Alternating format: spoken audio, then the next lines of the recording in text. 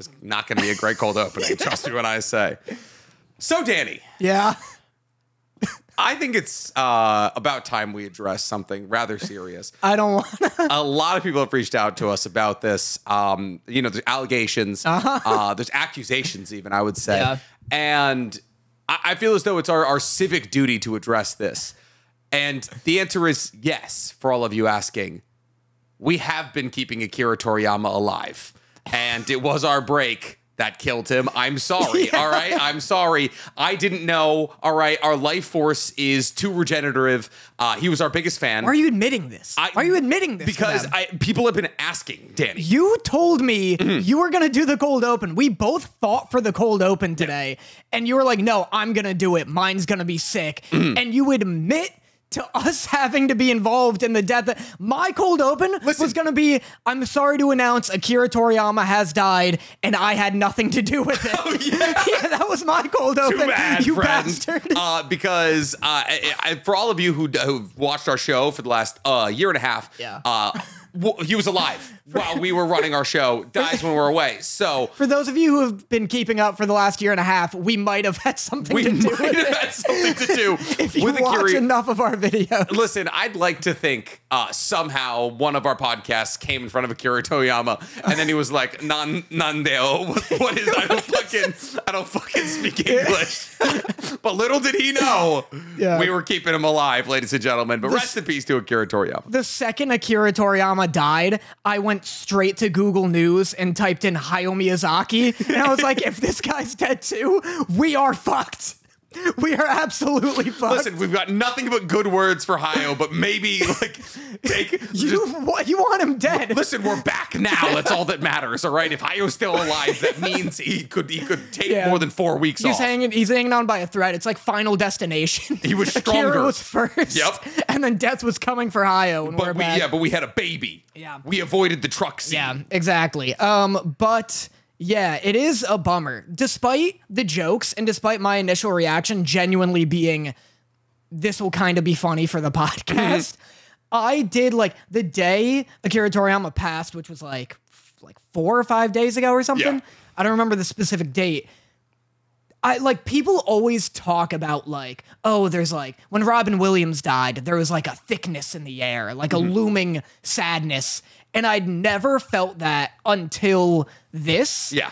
Where I just felt the anime community, like, kind of grieving over it. Yeah. And part of it is because, like, every fucking person had to be like, this is how Akira Toriyama touched me and this and that. And it's like, say something happy about him. Don't say how sad you are. But, like, it was very, like, interesting because we've talked about how, like, we don't love the direction Dragon Ball has gone in. Yeah. But regardless, I felt the absence of, like, Akira, and I was like, oh man, this is, that's like, the thing. tough. It's like, I didn't want to, like, come in here and be like, us, Akira Toriyama's biggest fans, when we're like, his editors are the only reason Dragon Ball's even remotely good. But, like, obviously that's like being like, oh, Shakespeare, like, don't love his works, can't deny his claim over literature history. You know, it's like, I think when Shakespeare died, there was some, like, written pod. There was a guy, like, who only had 140 characters because it was before Twitter made the change, and he was like, you know what, wasn't even that good, low deep, like, rest in piss, bozo, and then just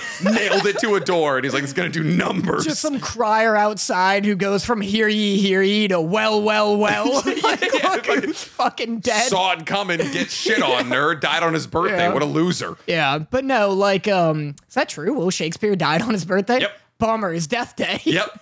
But no, like, yeah, I agree. Like, I didn't want to, like, go on camera, like, bawling, being like, I'm the biggest Dragon Ball fan. Me, the biggest Dragon Ball fan has been like, this guy fucking sucks nuts.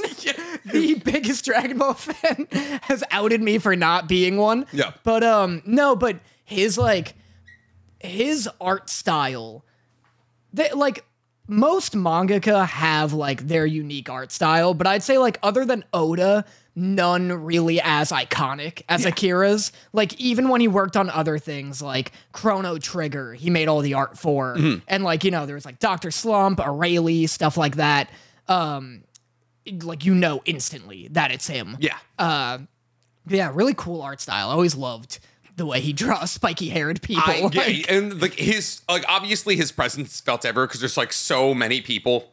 That like so many different shows and all that. I remember Billy and Mandy. Yeah. Billy and Mandy did a thing, and then Codename Kids Next Door did a thing. Yeah. It was like his influence is kind of, it's like the Akira bike slide. Like the big spiky hair is just like, it's literally felt everywhere. So like I can like sit here and be like objective about the fact that I don't like Super and that GT was dumb and that like I like Dragon Ball Z, but the pacing was a nightmare, which is why they had to make Kai. But like at the end of the day, it was what opened the floodgates to the Western world of anime. Yeah, and like, so you can like be like, oh, Dragon Ball is not as good as X, Y, and Z. And it's like, yeah, but like without Dragon Ball, we wouldn't be sitting here. Yeah. Like, it's also like, it doesn't need to be good anymore. Like the dude's just doing a victory lap. Yeah. At that point, like if you made Dragon Ball and Dragon Ball Z, he didn't even have to make shit anymore. No. Like, dude just won anime and then just decided for the kindness of his heart to make Super, you know? And he was like, yeah, I'm just going to like wade back into the waters that is the cesspool of anime fandom. And everyone was like, I don't like this. And he's like, I'm 70.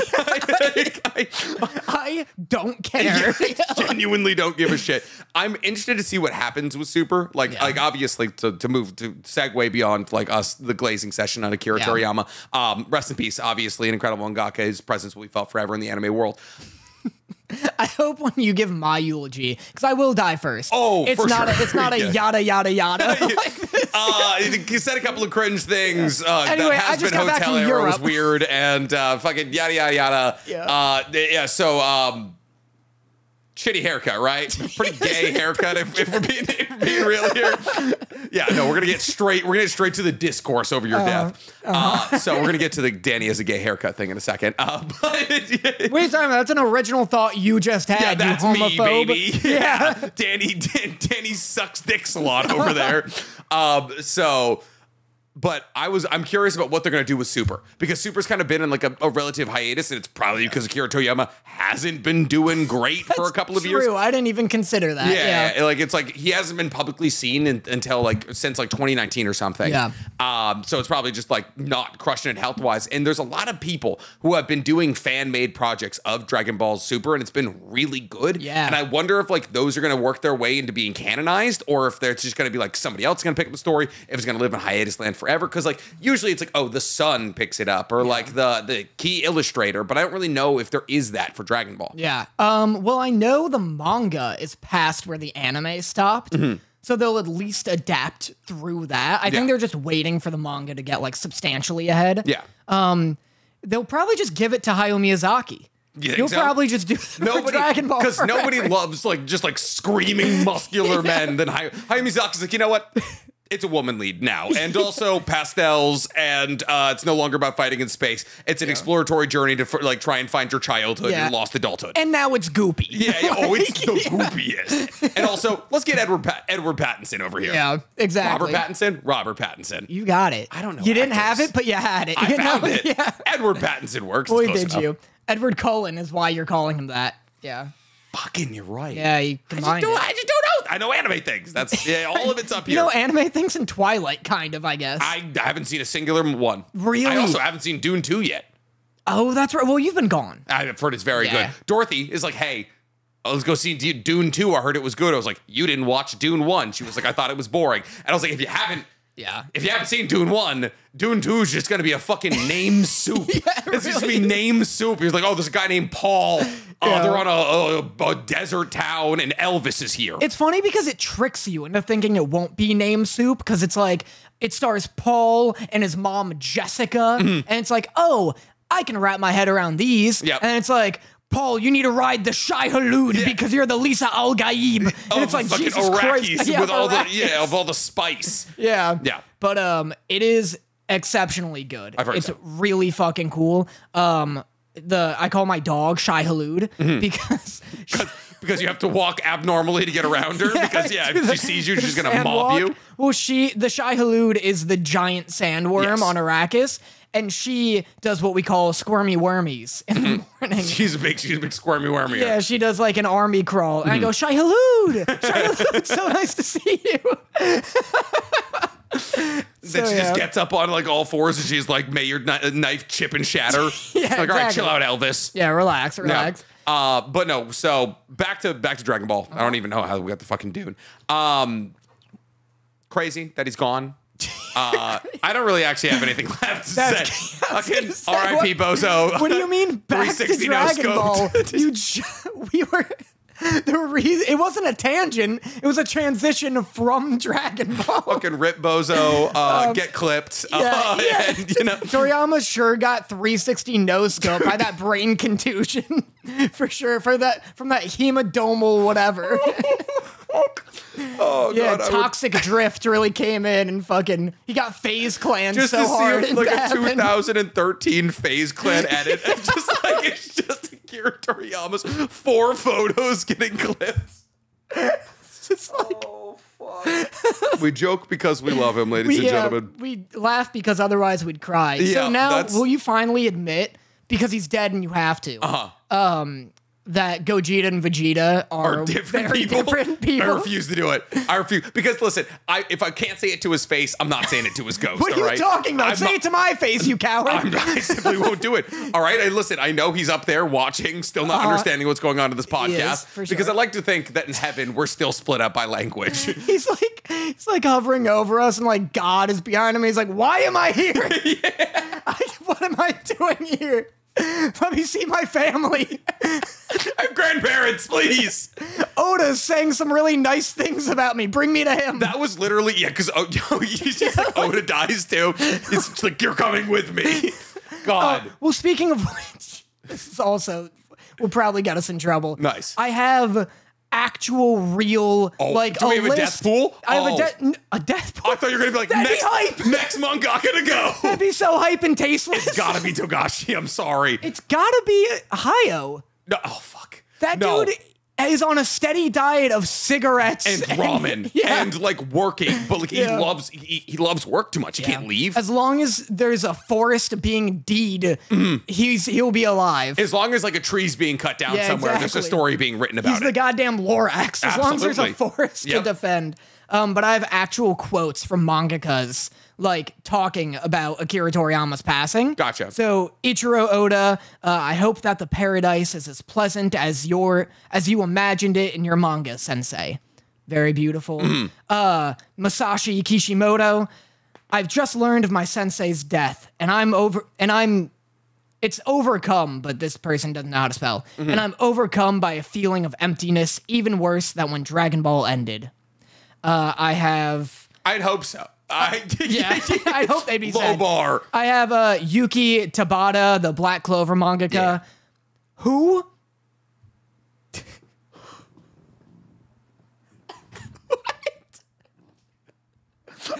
Akira Toriyama. Did he make Naruto? Oh fuck.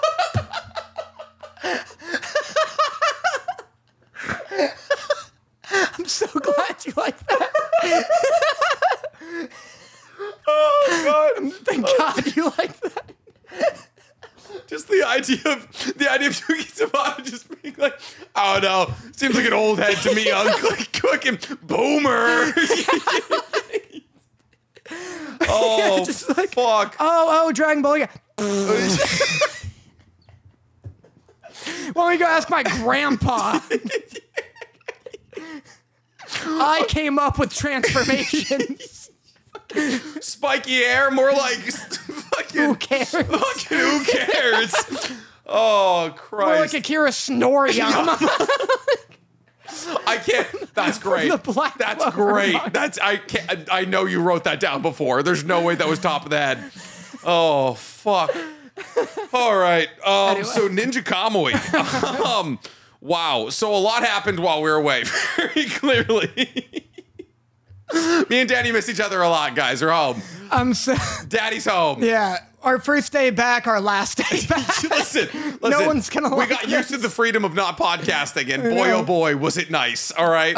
I specifically texted you last night to not watch Ninja Kamui. Yeah. And you watched all of it. I watched it on the plane back. You were much too late. Gotcha. How was it? It looks cool. The dub, not great. No. The dub is Probably the worst dub I've seen in years. Wow. So what is Ninja Kamui? So Ninja Kamui is a story. It's like the most classic revenge story of all time.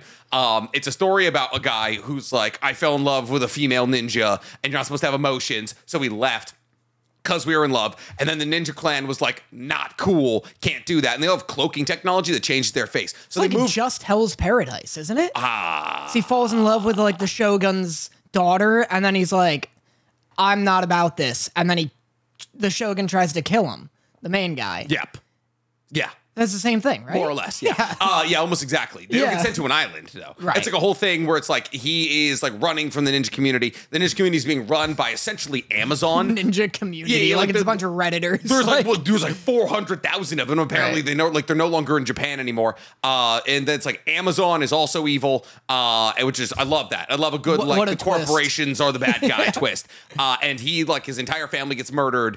So he's like getting revenge against like the ninja clan. Essentially. And like that's the entire plot of the show is just like revenge. And every episode there is 3 4-ish minute fights because the story itself could not be less original. It is it is literally like Stank did a really good job of explaining it where like the dialogue is just like them kind of entering a room and being like, there's dead people here. And then it's like, good job. We said it, you know, it's like literally just like, it's, you ever had like audio, like assist for like watching a movie or something like if you're on a plane and accidentally turns it on, it's like you hit this button. It's that. It's literally just like CC, like it's closed captions for everything going on. The dub though, I started the first 2 episodes when I was in France. I was like, we're all hungover sitting on a couch. I was like, I need to watch this for work. Throw on 2 episodes. Everyone's like, because it's easy to understand. It's like spoon fed to you, and it's just a bunch of fights. It's John Wick with ninjas, which is just John Wick 4. Right. And like, so they're like, wow, you're convincing us. Is this what all anime is? And I was like, usually they're actually better than this. But the fights that's a good baseline then if they're already into it. The fights are fucking nuts. The fights are really cool. Wow. Like if you want like the Coco Melon of anime where it's just like it's Dragon Ball, basically, where you just sit there and you just don't think about anything. And you just watch like people like get cut in half. You just like, it's basically Dragon Ball with ninjas. So Naruto without the world building. And it's fine. The Japanese, I don't know why I wasn't watching in Japanese. Like I was watching it in English. So like everybody who was watching it with me wouldn't be like, ew, I don't know these words. But the fucking main voice actor, Higan, it's Kento Nanami. It's like the most. It's like, crazy. It's like the deepest voice known man to like. I don't know his actual name, but like it's like in English unbearable. Japanese pretty good. That's sick. Yeah. Wow, I still do want to check it out because honestly, the way you described it is how I already watched Jujutsu Kaisen. Yes, where I'm like, I'm just here for the fight. Give me a good fight. And if Nanami's in it, then fucking. It's JJK without any of the need to explain itself. Right. It is literally just like they're just doing hand signs and like growing arms and like blowing out smoke out of their mouths, and they're not like they do that.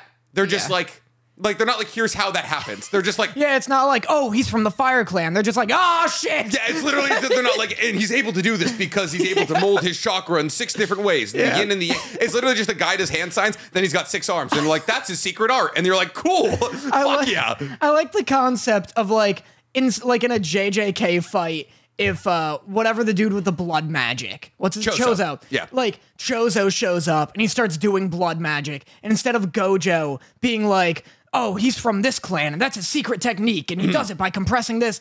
Like, Gojo's just like, oh, what the fuck? Ew! Like, oh, shit. So you're fucking blood? Yuji, run! I don't know what the fuck this is. Yuji, I literally just got over gonorrhea, please. Or they do explain everything, and there is just one guy where Yuji's like, what is it, Gojo-sensei? He's like, I have no idea. Bugs in his skin. Why?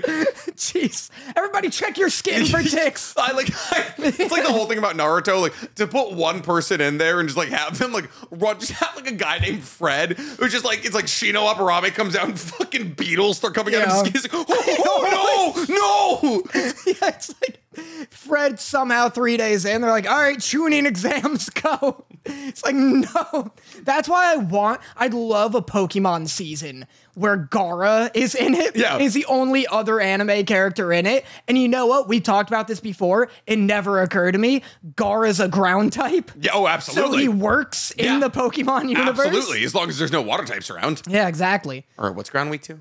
Yeah, water. Nice. And other things, I'm sure. Still got yeah, you got it. And steel, I think. He could fucking box the shit out of Pikachu, though. Like, Ash would be boned. Yeah, just like imagine just like Ash being like, go, Pikachu, Thunderbolt, and Gar's just like sand bears, getting blood shooting out. Is he fainted? Just raining Pikachu, yeah.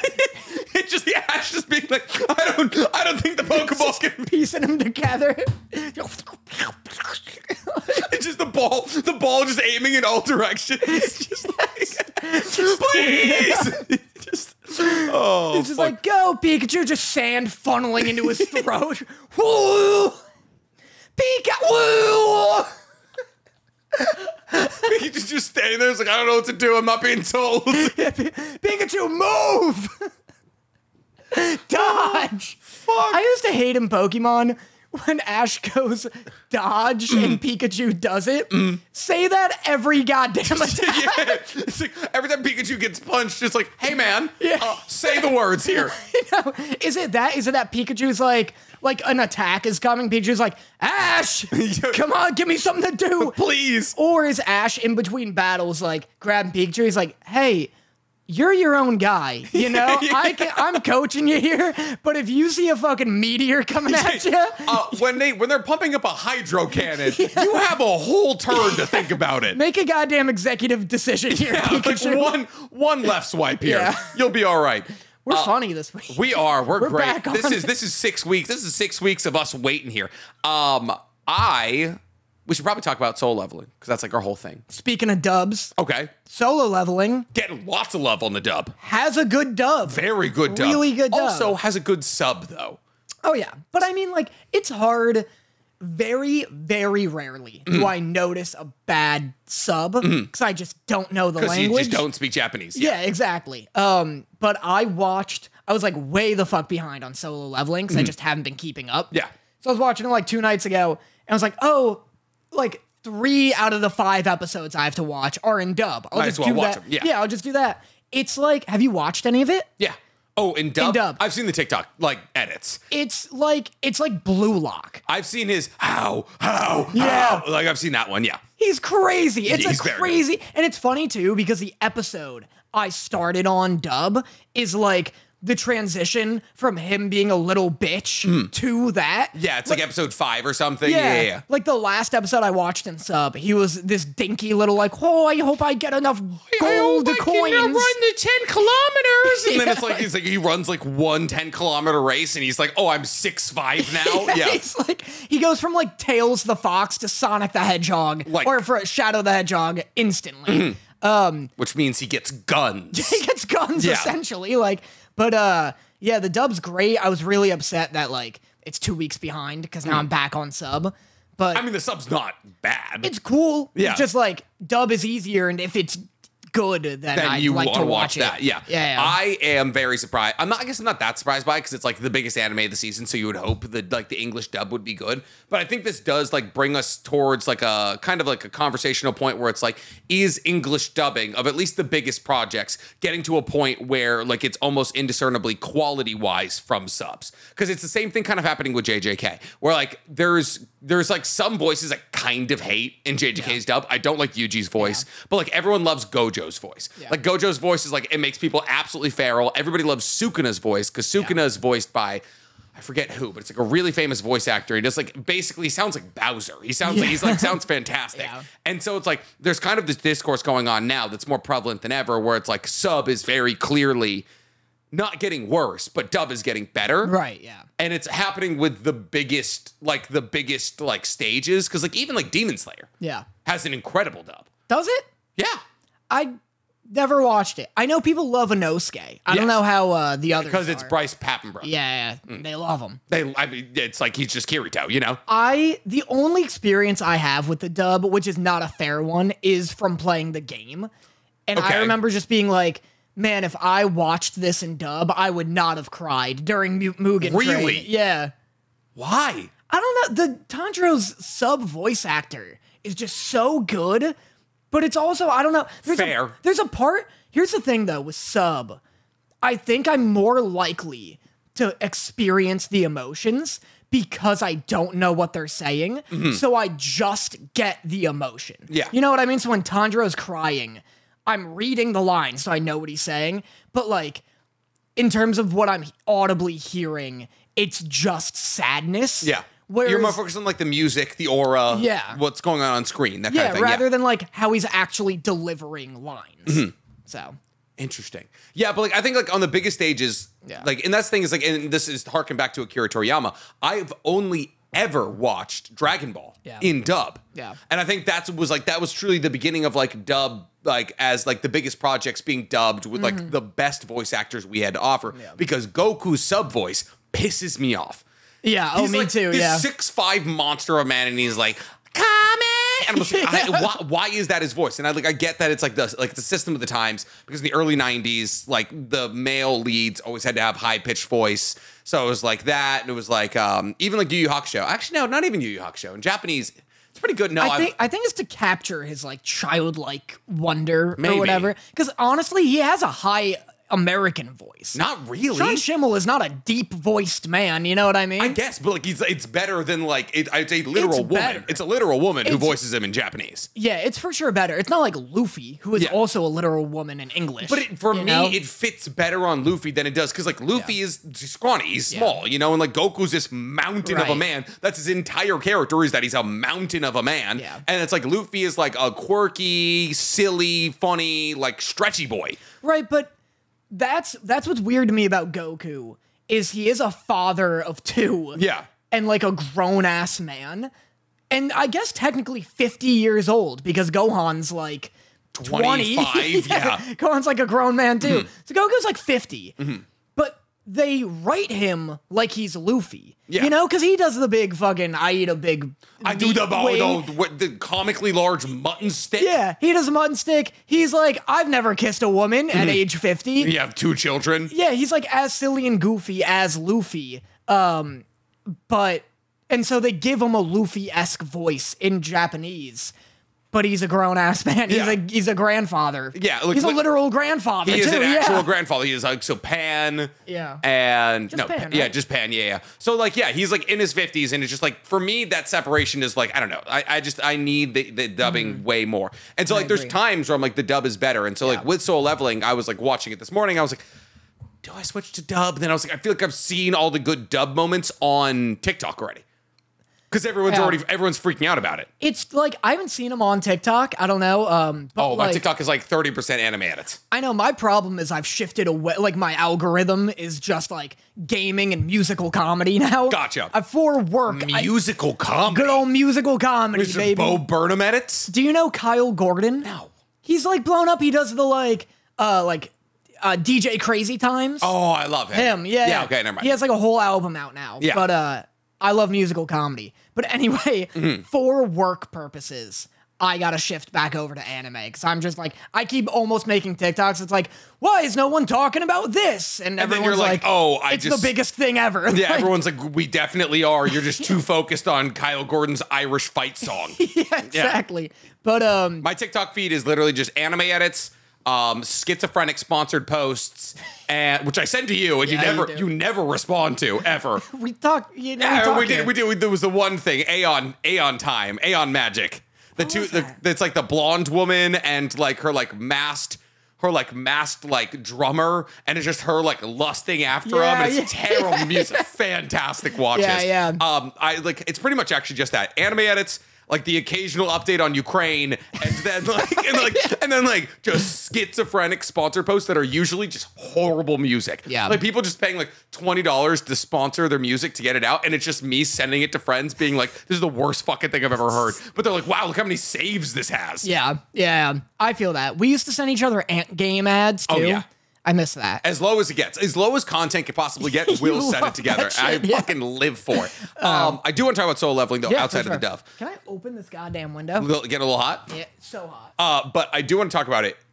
They're going crazy in Soul Leveling with the added context. Yeah? There's so much added context, but there's also things they're skipping, which is weird. Interesting. So like they're adding so much context in the manhwa that the manhwa doesn't have, and it's all about the S ranks, which I find interesting because the S ranks don't really play a role in the story for like what's ostensibly going to be at least season 2. Right. Like we're on episode 9 now, and we literally just got to the Tang Day Sick, or I think his name was like Tang Day Sick or something. The B ranked assassin, right? The guy who like gives Purple him, hair. the guy who gives him stealth essentially, and that happens in like I think book 3. Maybe book 2. We're not like ripping through the story, and I'm not like, oh, this needs to be going faster. Like the pacing isn't good or anything like that. But we're adding so much content. Like we're cutting away to like Hey Che-in. We're cutting away to the guild master. We're cutting away to the president of the Hunters Association.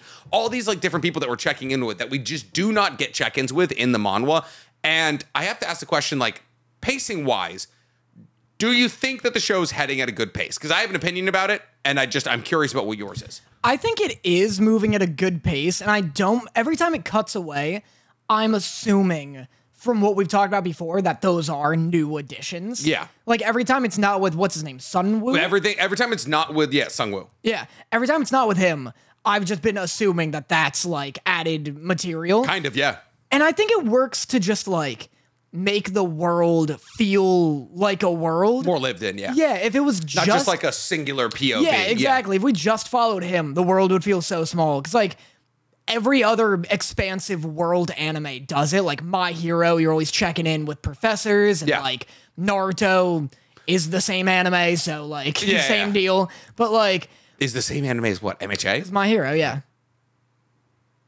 Because I was about to be like... Love to hear you unpack that. Well, because My Hero, you're always checking in with professors. And I was going to be like, and Naruto, you're always checking in with professors. Yeah, okay, like, it's fair, yeah. You were checking with Kakashi and Obito and fucking everybody else, yeah. Yeah, exactly. But so, yeah, it makes the world feel like more lived in. It feels bigger. I think it's paced well. It's paced... The only issues with pacing are issues I have with every single video game anime I've seen, where it's just a lot of, like... stopping. It's a lot of like explaining the system, explaining video game terms, or he gets beat up and then he uses a goddamn full restore. Yeah. And then it's like, oh, cool. So the last 5 minutes were just like for nothing. Filler. Yeah. Yeah. You're just like, because like the thing is, he gets a full restore every single time he does a daily mission. So he's got like at any given point, dozens just like loaded up. Yeah. So it's just like anytime he gets like fatigued, runs out of mana, runs out of health, he can just be like, full recovery. And like in the early parts of the story, not really, because he hasn't had the system for that long, but he's in the hospital for like 5 days. So he's got like 5 full recoveries just like stacked like in his back pocket. So at any given point when he's battling against like Cerberus or anything like that, like he's like not really all that up against it. Right, yeah. Which do you want to talk about your deal with the pacing before I transition? My general question was just like, because there is so much, like I said, we're checking in with Che-in, like Che-in. I'm so bad at Korean names. Like, just all these. You can honestly just say sounds, and I just nod and smile because I don't remember the names. Blonde lady. Yeah, like, and then there's like the ex-firefighter, like with the red hair, the S rank, and then there's the old guy who's the leader of the Hunter Association. Most of the times that we're checking in with any of them are not in like the manhwa. Anytime that Jeju Island is talked about, also not in the manhwa. At least for like a long time. Like the idea of Jeju Island is like loosely introduced in like the first couple of books, and then it's not fully fleshed out until much, much later in the story. So like anytime that and it's very curious to me because like, yes, it does play like a deeper role later in the story, but it's curious to me that we're trying to build it up so early. Yeah. And it's like almost like they're trying to do like an Oda thing where they're like, oh, look how early these seeds were planted. Right. And it's like, okay, but I know it's coming. Like I know, and like we're building towards the same plot line here. Yeah. But at the same time, like, I don't know, like I feel as though it takes a little bit of the intensity out of like the dungeons, out of like the portals, because usually in the manhwa, the second that Sungwoo goes into a portal, you are singularly focused on him for the entire thing. Yeah, interesting. And so it's like there's like a sense of urgency, like he's battling against goblins, he's battling against like the steel-fanged lichens, and like you're with him, and then it's like, I'm afraid that when we get into like the later stages here, when like the actual like circumstances get much higher and it's like, oh, we're fighting for like the entire world now and all these kinds of things. If we take a step away, it's going to be like, all right, I didn't need to check in Yeah. over here. Like, I'm not curious about what the S ranks are doing over here, you know? It's like a Baldur's Gate, like, companion with a little exclamation mark over their head. Like, fucking eat my shoes later, Gale. Like, which magic do you need from you, fucking nerd? So, like, that's my thing is, like, I don't mind right now. Where I'm like, oh, okay, cool. Like, stakes are low. The stakes are low. Like, he's battling against Tang Daysik or whatever his name is.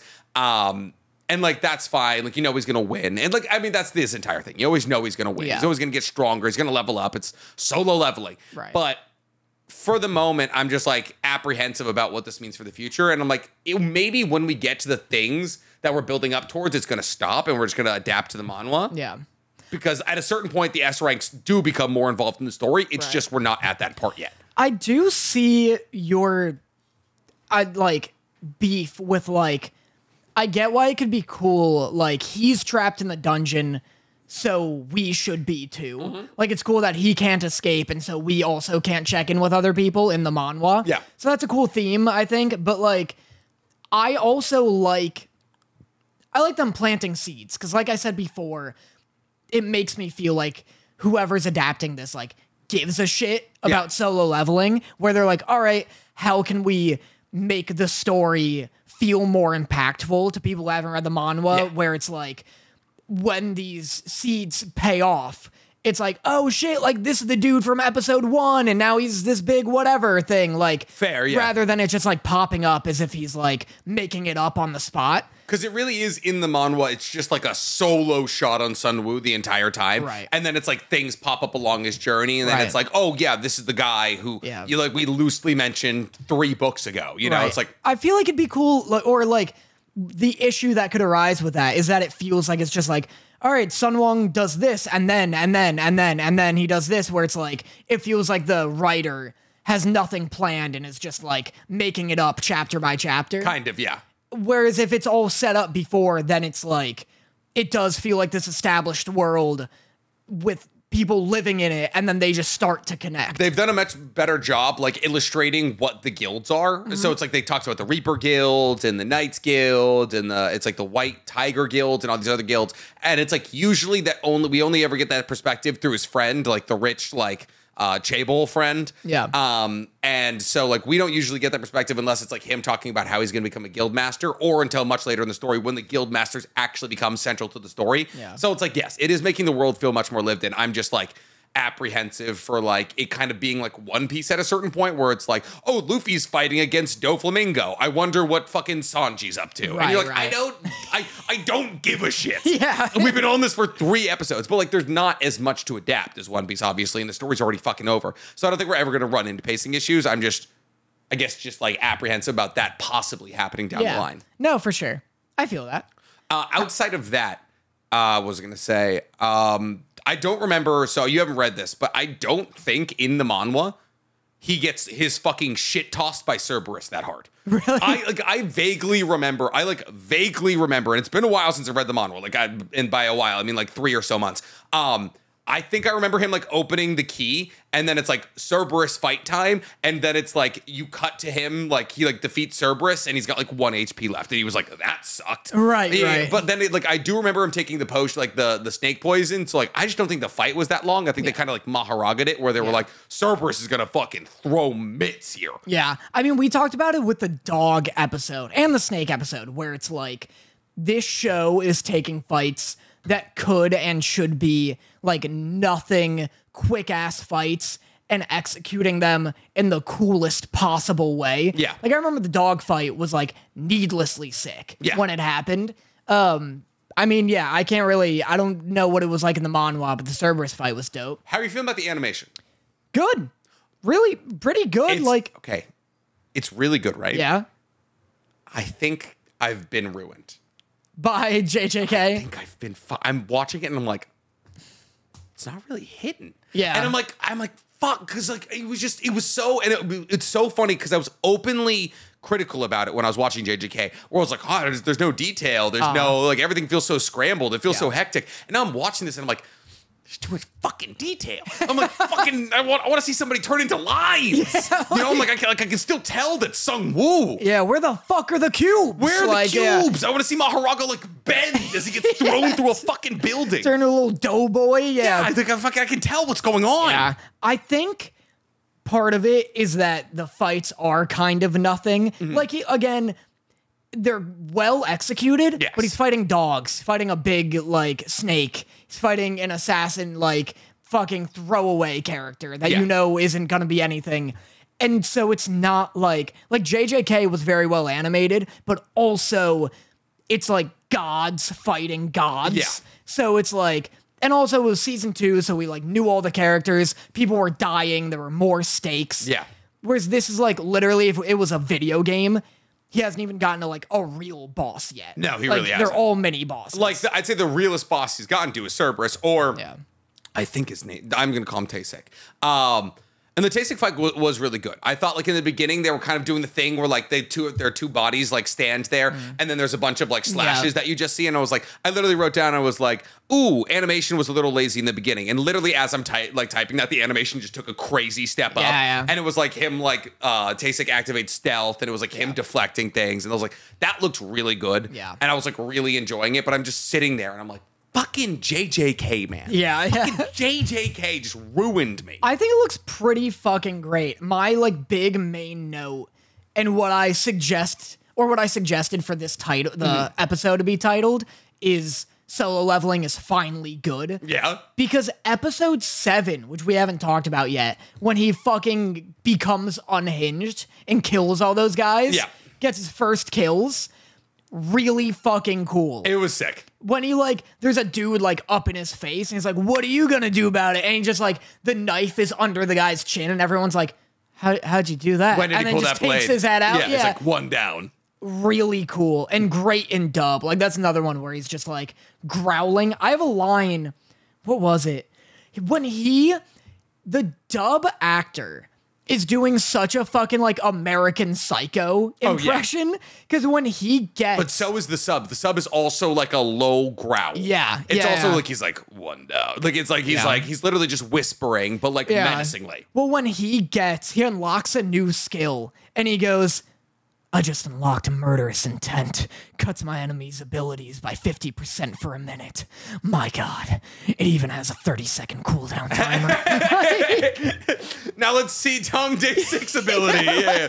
But it's like, it was so cool. And the thing about Solo Leveling, because it was running into these issues that I have with other video game anime, where it's like, oh, you know, he gets his Achilles tendon cut and he's all fucked up, but for a store, he pops a rare candy or whatever. Absolutely. And I'm like, fuck this is dumb. Like, I hate that shit because it just makes the fight meaningless. Yeah.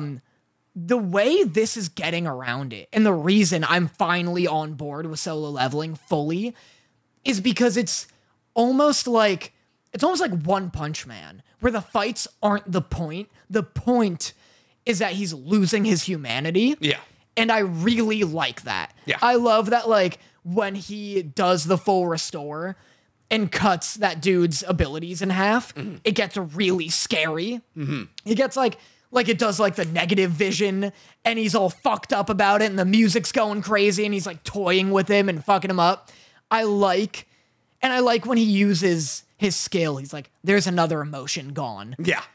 So, and he's like, I don't even need to be angry to kill you scumbags anymore. Yeah, exactly. So that's the way Solo Leveling gets around the like fact that he's like an OP Mary Sue kind of ish deal, is that like it's taking away his humanity. And I hope they continue to do that. And I hope it's like an redemption arc where he just gets worse and worse as a person. Kind of. I mean, it's definitely like losing his humanity is definitely a theme that runs throughout all of Solo Leveling. I don't know if it's about him getting worse as a person, but it's definitely about him like adapting either beyond or without humanity. Yeah. So like that will definitely be something that you continually see. That's cool. That's like similar to JJK for me, where it's like, I like that we are now seeing this trend, and Blue Lock is like this a little, where we're seeing a trend of like happy-go-lucky, headstrong protagonist getting fucking disillusioned into oblivion, you know? Like Blue Lock's like that, where it's like everyone comes in with like a high Q attitude and quickly learns that that's not gonna One win dude just like everyone's like, oh, this is the miracle child. Then just gets smoked in the fucking face. Yeah, someone just kicks him in the head. Yeah, and he's like, that's not soccer. And you're like, I don't give a shit. Yeah. I need steak tonight. Yeah. So you want to hear what they did skip? Well, they skip. So you know the convicts that like the assassin kills? There's like 3 of them, right? He doesn't actually kill all of them. Though there's the one with long hair, he doesn't kill. And so he like cuts his throat so he can't talk. Is this is a spoiler? No, I think they skipped it. Or is it gonna pop up? They're already out of the dungeon. I guess so. Oh, then the dude's just swallowed by the dungeon, I guess. Well, so that's the thing. So in the manhwa, it's like, oh, he gets his throat slit and he can't talk. Yeah. So, and I think they did this to like preserve Jin Woo's like character a little bit because it's a dark fucking moment. But Jin Woo like picks this guy up and is like, you're coming into the boss room with me. And he's like, go see if you can beat the bosses. And it's a hobgoblin, an entire fucking room of goblins. And they just stab this dude to death. Whoa. They just like fuck this guy up. They like mangle him because he's like a rapist, right? Yeah. So it's like Sung Woo like being like, oh, like you can see oh, he uses, don't rape. oh, you don't put your pee where you're not supposed to. Very hard stance from Korea. Wow. Good job, guys. If that was Berserk, the goblins would have raped that. Oh, they would have been airtight. Yeah. All 3 holes, baby. Yeah. They would have he would have been spit roasted. But so he gets thrown in there and like the goblins like kill him, and then like Sung Woo's like, cool, now I can go in there. And then he kills all the goblins after they've murdered the shit out of this guy. That is crazy. Yeah, and they skipped that. Yeah. And I don't know why. Wish they had that, because that's on track with my like, oh, he's becoming a crazy person. And like maybe I don't like, but they're out of the dungeon already. Yeah. And it's already shut down. And I don't think they explain that they don't explain that retroactively. No. So I think they just like actively skipped it. Yeah, it's just gone. I mean, yeah, look, now that I know what it is, there's no way that dude's like coming back. Yeah. Like, yeah, they did skip it seems like.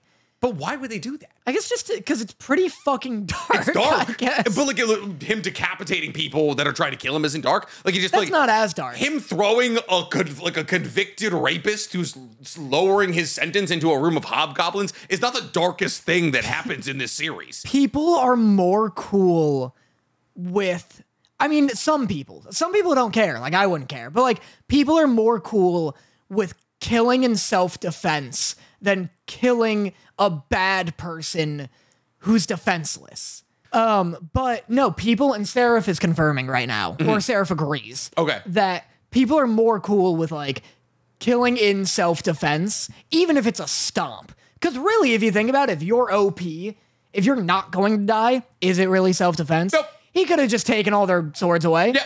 But people are more cool with killing in self-defense than like having the bad guy with no weapons and be like, what are you gonna do, pussy? And then like sliding the knife into his neck. You know what I mean? So. Oh, well, he doesn't cut his neck. But I'm saying like, but he feeds him to goblins. Yeah, but he doesn't cut his neck. I'm saying it's like, there's so many scenes in movies where like the protagonist will beat the villain into an inch of his life, but then when it's time to kill the villain, they'll be like, you're not worth it. And it's like, that's what the cool guys do. That's that's my hero. Yeah, and I fucking hate that. I hate it as well. I got into like such heat when watching Full Metal Alchemist, because there's a scene where, and don't come at me again, I get it, I've heard all the arguments. Gotcha. But there's a scene where Envy is this gross little goop thing. He's this gross little slug, and Mustang's like, let me at him, and he's about to kill him. And everyone's like, no, Mustang, you can't do it. We gotta, you gotta be the good guy. And he's like, what? He turned into Mace Hughes' wife and stabbed him. And Mustang's like, please, I just want to kill him. And everyone else, I guess the beef is that they're like, Mustang can't kill him. Like, they're like, we'll kill him. He'll die. Oh, trust me. But you can't do it because you'll become... You'll lose your humanity. Yeah, and I'm like, fucking give Mustang take Hawkeye's gun from her fucking life. Just like, he's like, all right, I'm cool. Everyone was mad at me because I'm sitting there like to an audience that can't respond, being like, fucking Mustang, kill everyone in this room. Like, they're being annoying. Yeah, and you're like, take every witness down with you. That's my whole thing with Batman. He's like, oh, if I kill, I'll go to the dark side. It's like, hey, man, fucking Joker deserves it. Like, can we expedite this process here? Everyone Joker kills, Batman has technically killed. Oh, absolutely. It's blood fully on his hands. Yeah, 100%. Like, you probably kill less people if you start killing some Or people. use all your money, make a goddamn prison that won't let them out. Or, just like some infrastructure changes, like some social projects. Yeah. Let's just pump a little money into the city that we're defending with our fucking bare fist. At least send him to like a Siberian prison or something. Like, make Joker the snail, the Terminator snail. You know what I mean? The Terminator snail. The snail that's like, what would you do if there was a snail? Have you not heard this? That's following you. That's following you. What the fuck does that have to do with Terminator? It'll kill you eventually. What is that? It's a Terminator. Why Terminator? It's a Terminator. It can't be killed. It's the deadly snail. I just don't know why you would. Oh. What? Thank you, Mrs. Mufflehood. Waffle Blood. Mrs. Wolf's blood. Mrs. Wolf's blood for the God, fun. yeah, your eyes are. It's far away. That's what happens when you wear fake glasses every day. This on off doesn't do anything. These are just pieces of plastic. They're for blue light, Danny. You know that. Thank you for the 5 gift. That's very nice. Thank you. Anyways. Yeah. Back to money. Money. Back to stocks. I had someone reach out and they're fans of the podcast. Okay. But it was mildly funny to me, and I should respond rather than just talking about them on the podcast. No, fucking shit on these losers. They emailed me, and they were like, hey, I run a financial podcast, and I'd love to have you on in some capacity. I'm probably not going to do that just because I have nothing to say about stocks. But the idea that's so funny to me. I would love to go on a podcast where I just pretend I know what I'm talking about. Just like, oh yeah, man, Apple, big going ups. I got the Apple. They're done. They're done. Pull out of Apple. Tim Cook is cooked, ladies and gentlemen. Sell your Apple stock. I'm telling you right now, CVS is where you want your money. Listen, you know how long their receipts are? That's because they got that paper train, baby. Yeah, exactly. You can go on. They love the podcast. I don't. I should reply to that email. I just do the Smaug. My financial plan is hold much. Yeah, how dare you take my analogy? I tell everyone I'm Smaug. And I'll be fucking Frodo Baggins. Yeah. And I'll steal your gold. You will. Yeah, when was the last time I paid you for this podcast, actually? I was thinking about that. It's been a while, actually. I was like, I should text Nick, but he's on vacation. You're the one. Listen, we established this. Yeah. You reach out to me. You tell me, Nick, I need this amount of money. I do the boopity boop. And you say eventually. And then no, I never say eventually. Don't you paint me as this man holding on to your money against your will. You text me a number. I send you a number. You know what the best part is? What? I could weave that web. I could weave that yarn of be like, Nick, I ask you every month and you don't pay me. And who you think they'll believe, Nick? Me. Who you think they'll believe? Me. No, they won't. Why do you think I'm in charge of the finances? As we're in your throne of expensive anime statues. Which means I don't need your cut of the fucking podcast money, Danny. As you wear your $1,000 sweater vest. This was a very, well, it wasn't cheap, but it's not $1,000. Mm-hmm. I probably spent $30,000 on this trip. What do you mean? You're wearing a New Balance. Oh, hold on. I didn't buy this trip. This is from last trip. Oh, on the trip. I thought you said on this trip. No, and I was like, what are you no. wearing? You're wearing sweatpants and a sweater vest. I feel like I could get together a $30,000 outfit, actually. But Dorothy could. Oh, for Every time I walk in, you got Dior bags everywhere. Actually? I don't know if I could. I don't know if I could find 30 grand in clothing anywhere. That seems like too much for clothes. How many watches do I get to wear? 2. 2? Max. Fuck. That's, you know what though? Like 20 grand in watches I've heard of. I could put here's the thing. Any outfit that I'm putting together is like an absorbent amount of money is like $18K in jewelry. What's the most expensive outfit you could put on from your closet? From my closet. Yeah. I have a $3,000. But a reasonable amount of jewelry. You can't just stack up to the elbow. I just bought a $5,000 jacket in Paris. I have, okay, all right, let me walk you through it, all right? I have a $7,000 watch. Hey, anyone struggling financially right now, you now have Nick's hometown. You're the one who's asking me, all right? Okay, I'm making a joke about how I doxed you accidentally. Yeah, you're right. Yeah, come on through. Come on down to good old Nick's. Dorothy bought me a Breitling watch that was $7,000. I bought myself a Bulgari ring that was $5,000. I have a $1,500 ring. I think those are all like my actually expensive rings. A couple, I have like $300, $400, Your $400 finger rings. is now worth like $3,000 if you count the medical expense. It's gonna take to take it off. Listen, if somebody wants it, listen. If you want to come chop these fingers, come wild. No, the black one. Oh yeah, that's what I'm saying. If you count the medical bill, that's gonna need. That's gonna grow out. It's fine. It's a whole thing. I bought an Alexander McQueen jacket in Paris. That was $5,000. I have a Gucci T-shirt that was $1,000. Like wearing that feasibly. Most expensive pants. I have Gucci pants. Of course. Those are $1,000. Right. Most expensive shoes. Yeah. I have Louis Vuitton loafers. Those are $1,000. I don't have expensive socks. But the loafers. You can find some. I wouldn't wear socks with loafers anyways. I'm not a fucking scrub. You don't have any like polo bear socks? What the fuck is a polo bear sock? Oh wow, that hurts my feelings. The most expensive article of clothing I own is from fucking polo. It's a beanie that Sarah got me with a polo bear on it. It's like $80. Oh, I know that one. Yeah, I know that one. Yeah. That's adorable. Yeah. That's cute. Yeah. I could put together, I'd say $20K. I could put together a $20K. God, that's crazy. I like nice things. I know. It just sucks. It doesn't suck, but I posted that outfit. I posted a thirst trap on Instagram. Thank God we're around to it. I posted a thirst trap. Gay! Easy. We'll get to why I'm gay. It's the penises, mostly. It's the dick in my ass right now. But I posted a thirst trap on Instagram because I bought, for the first time in my life, I bought an outfit. Yeah. Rather than just like... What do you mean? What do you mean? I usually go to the store and I just buy a shirt. Like I buy gotcha. a pant.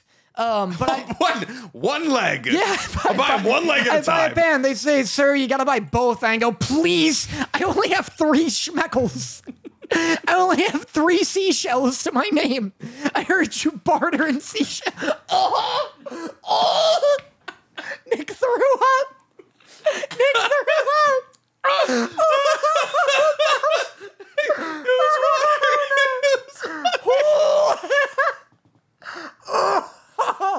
That was so gross. You made me choke. But you didn't even do a spit take. You threw it up. Oh. That was Nick's gargle take. Nick went, what? It came out like a frog jumping out of your mouth.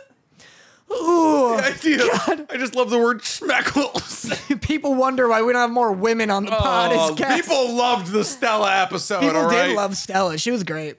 Oh God! But I only have 3. Schmeckles. Did you rip the pants in half? You have to pay for that. Yeah, you have to buy it regardless. I go, no. Sarah, do you have schmeckles? Sarah, my girlfriend's looking. Please. I'm just like shaking her purse. Please, Sarah. A bunch of dollars with my face printed on them fall out. Like, dude, take Danny. Take gay dollars, please. All right, here's why I'm gay. Take gay bucks. Take dickies. Only valid on Fire Island. I'm gay because... Fucking clip it. That's it. The edit. Yep. I'm gay because I made the mistake of being in the front row of a stand-up comedy show. So I put together this outfit. It connects. Yes. Put together this outfit. I look like a Backstreet Boy, kind of. You do. It was full white. It's full white, but it's like a beachy outfit. It's nice. It was nice. It's nice. It's an off-white shirt with like it was all cotton on. But it was like a nice, like I don't know, like crochet looking over shirt, and then white pants. It was white family Christmas photo on a beach aesthetic, but yeah, it was a nice. No, you're gonna say all these white families taking white sweater photos on beaches aren't dressed nice? Please. We'll lose our entire Christian demographic right now. I swear to God, we'll do it. But it was what I thought was a nice outfit, and then I got a haircut that day, and I was like, same one he's got right now. Same one I got right now. And I was like, I feel handsome. I'm gonna post this picture, and I felt good because every people complimented me on it, and I was like, nice. I want to go build more outfits at some point and post more feel good pictures. That night, we go to stand up comedy, and it's like. 5 mystery comics. You don't know who they are. It's like, that's the gimmick. Grab bag. Yeah, it's a grab bag. It's literally a mystery box of Louis comics. C.K. His pants are off. That's the real surprise. Yeah, it's every canceled comedian. Yeah. And then hosted by John Mulaney as like a balancer. Absolutely. But the gimmick is you don't know who's coming, but it could be an A-lister. Like Bo Burnham's done it before. Taylor Tomlinson has done it. She's funny. Those are names I know. Yeah. I don't know who that is. And I do know who blonde, that is. very cute, very funny. I should have said funny before cute, but that's just sexism, baby. Yeah, that's right, baby. Listen, hey, you're a gay man, so you're free Here's and clear. why I'm gay. So I made the mistake of sitting in the front row because I was like, I love stand-up comedy, Sarah. This will be fun. And the comic, one of them was like, you know, Gen Z, it's so great. What's great about Gen Z is that, like, they're all gay. You know, all of them. Like, you, sir. What year were you born? He pointed to a guy, and the guy was like, you know, whatever. And he's like, Gen Z? And he's like, yeah. And he's like, gay? And he's like, oh, yeah. And he's like, see, they're gay. And everyone cheers. And he's like, what about you? What, millennial or Gen Z? And I was like, yeah, Gen Z. And he's like, gay? And I was like, not gay. And he's like, what? What do you mean not gay? And I was like sitting there and I'm like, please don't make fun of the outfit, please. Please, I'm so excited about this outfit. And I'm like, and Sarah's like cracking up next to me and he was like, what year were you born? And I was like, 99. And he's like, 99?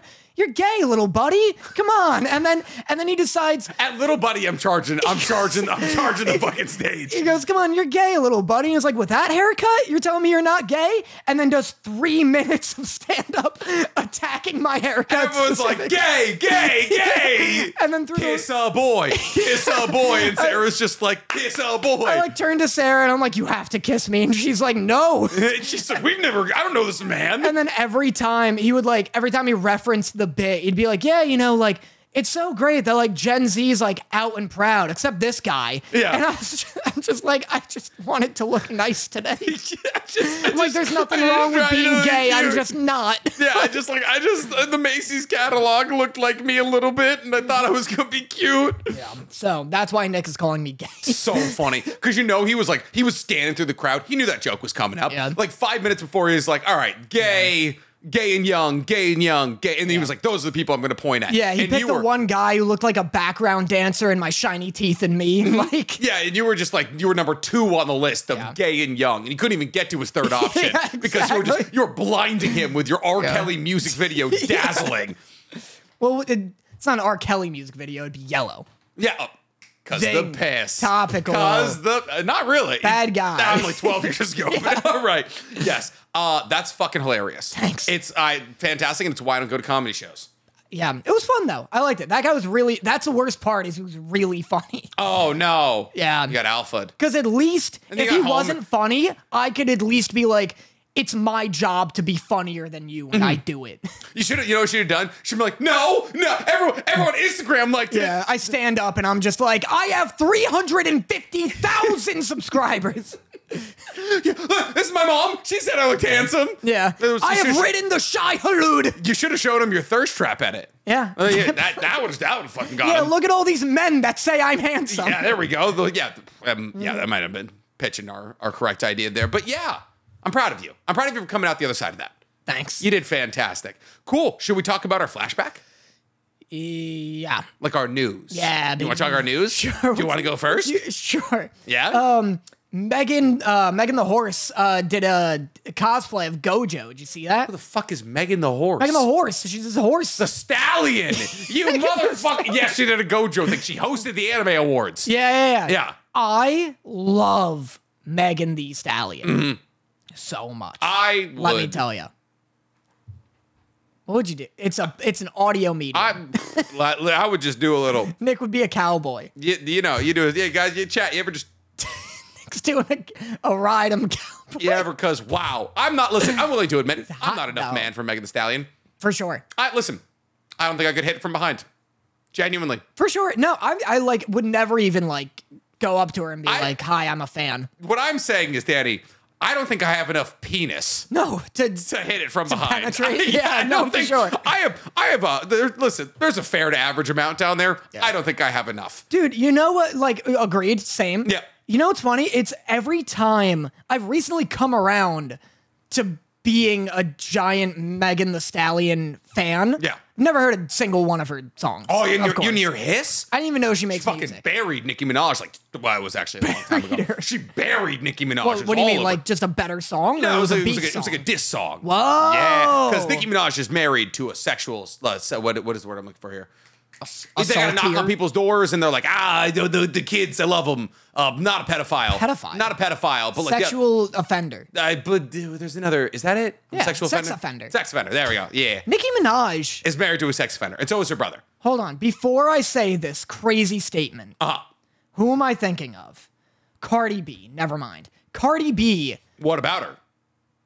Is allegedly married to a sex offender? Rapist, I think. Cardi B. I think I shouldn't say any of this. My God. Cardi B, I believe, she would like said stuff about how she used to be like a hooker, and she would like. I think I've heard this. And she'd like drug the men and rob them, and everyone's just that's like, not. And everyone's that's not rape. And I thought rape. That's larceny. Well, that's not larceny. That's absolutely larcen. Oh, maybe it is. You're thinking arson. Hey. And then she would light them on fire. Yeah. I'm thinking of Miley Cyrus. Yeah. Miley Cyrus commits arson.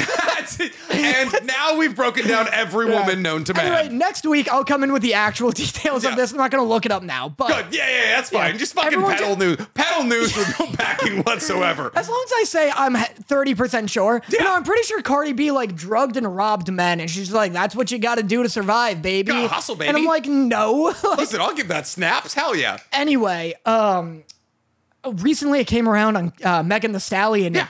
Because I kept like, my Instagram suggested wall is like all half-naked women because all of the creators. The people we follow. Because all the people we follow, which it sucks. It's half-naked women. Oh, those like, boobies. Oh, no. Whatever will I do? It sucks since I can't whip out Instagram in public. And whip something else out. If you know what I mean. I whip out my dick sooner than Me and Dorothy have actually literally had this conversation yesterday. We have a friend that we follow. I'm not going to say names, but just like full tits. You still follow?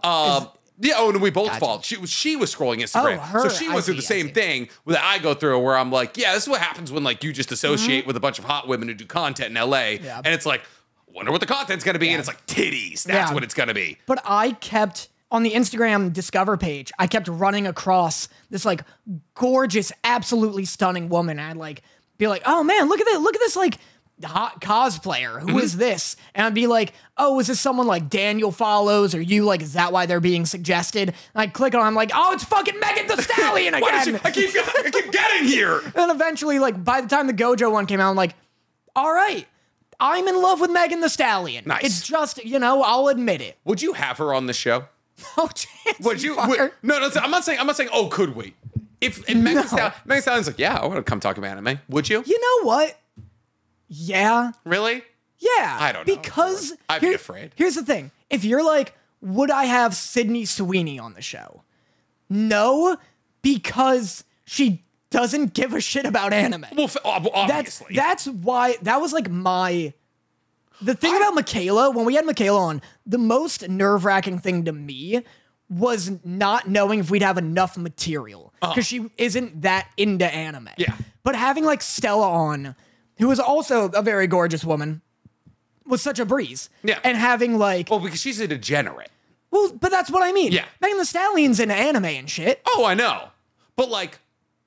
That helps. I'm scared. You scared with it? I'm scared. You scared? I think she's so attractive, I wouldn't even be scared. Danny, here's the thing. I find power sexy, and she's like the most powerful woman. I would just sit here and fucking stutter.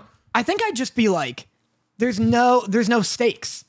True. What's the best? No, the best case scenario is she remembers my name vaguely. She remembers that my name is like Danny Shada, and that's the best case scenario. Yeah. You're modest Dada. Yeah, and nice to see you on the red carpet here. Yeah. Because all of our friends got to go to the Oscars. I wouldn't be nervous. It'd be the same as like if we had like, I don't know, like what Ryan if she put us in one of our Gosling songs? What if we got hissed, Danny?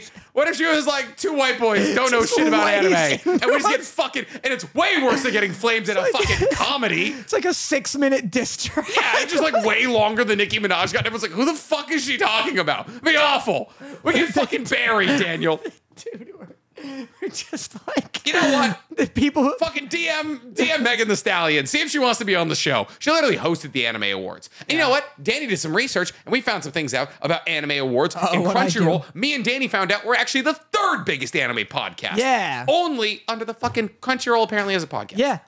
It goes Trash Taste, #1 anime podcast, Crunchyroll podcast, us, Bluey's podcast, which leads me to believe we are not only the third biggest, we are the third podcast. Right. There's only 3 anime podcasts. That fucking goddamn it, being like Trash Taste, Crunchyroll, us is sick, fucking awesome. Don't look at the rest. When you follow it up with the caveat that the 4th biggest category anime podcast is the fucking Bluey podcast, it makes us look worse. Yeah.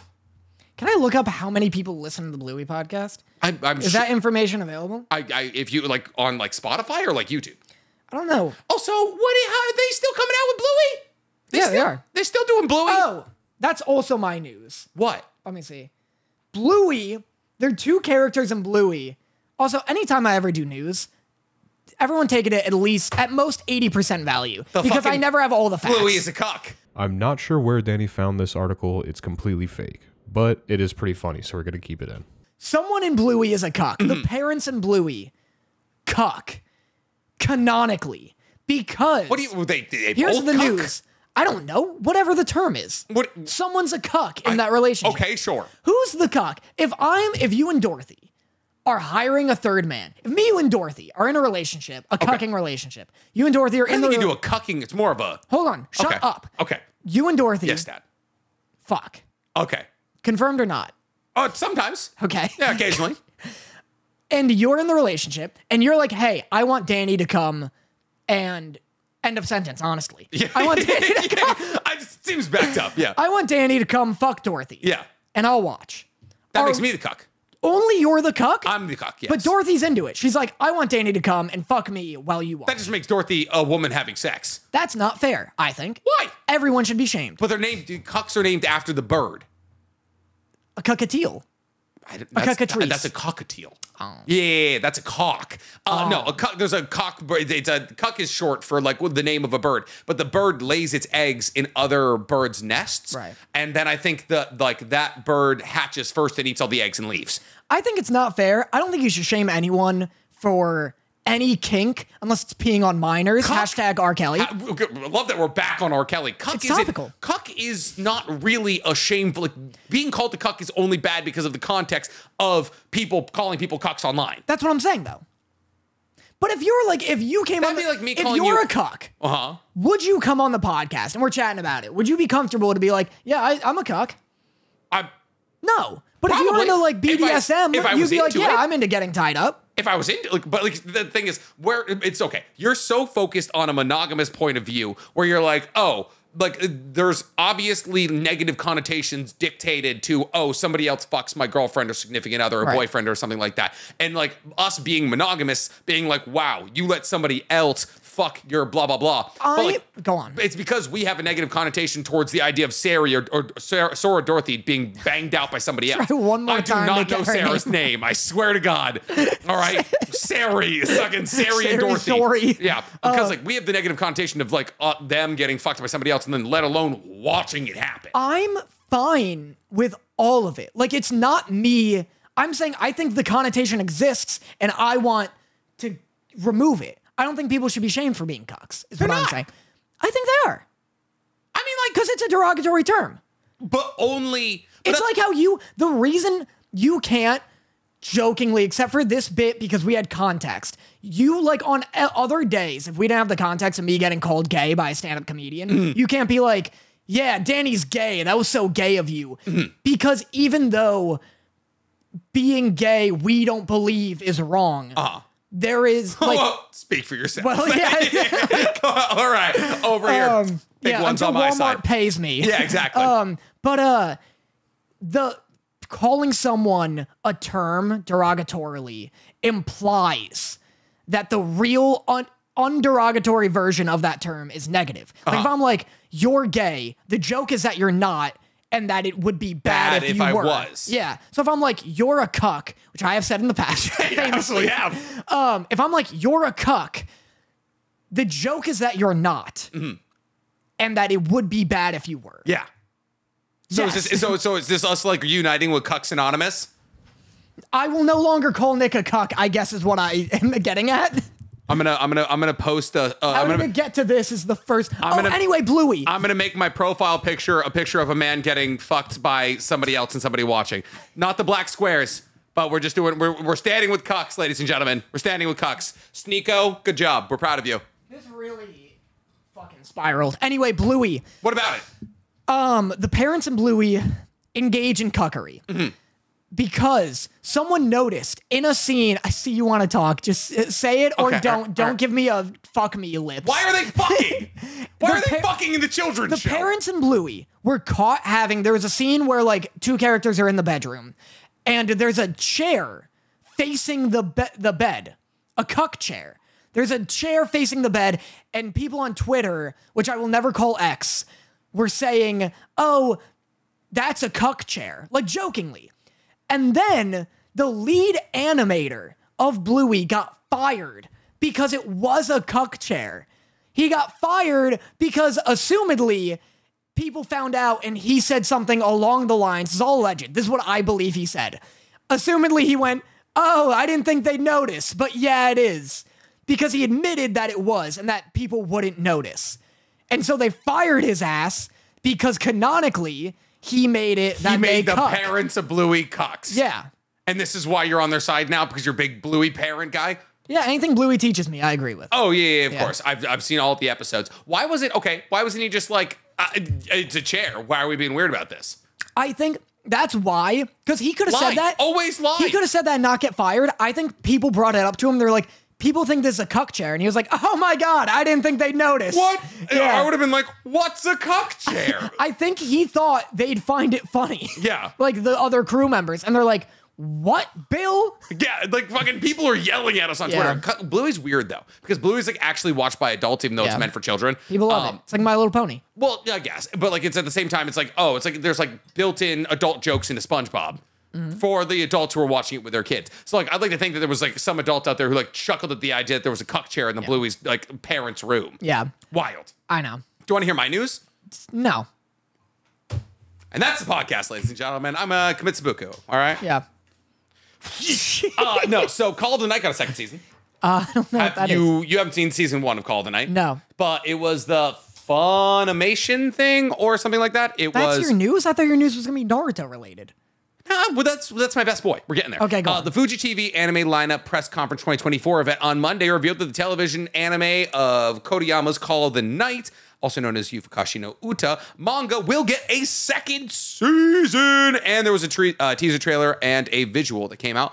And I am fucking stoked. And now you all have to. This is your yearly reminder to rebuy High Dive for like 2 months. Gross. For like, this is why you haven't seen Call of the Night, because it's only on High Dive, which is fucking awful. But Call of the Night is incredible, and the opening is done by Creepy Nuts, who is the person who did the bring bum bum bring bum bum bring bum bum bum. And for anyone who doesn't know what bring bum bum means, Dave, listen, if you're watching this podcast, you know the Jersey Beat Mashal opening that took over TikTok for 2 goddamn months. Call of the Night looks sick, like art. Call of the Night is sick. It's a story about a boy who falls in love with a vampire. And the vampire is very scantily clad, and she's very sexy. And then he becomes a vampire later on, and then the show is no longer about romance. The vampire is like straight up just toga, right? Sort of, yeah. Like 100% the character design is just toga. Pretty much, yeah. I mean, like, somehow more scantily clad than toga, but yeah. Yeah. Unless toga's like mid-switching skin, in which case she's just naked.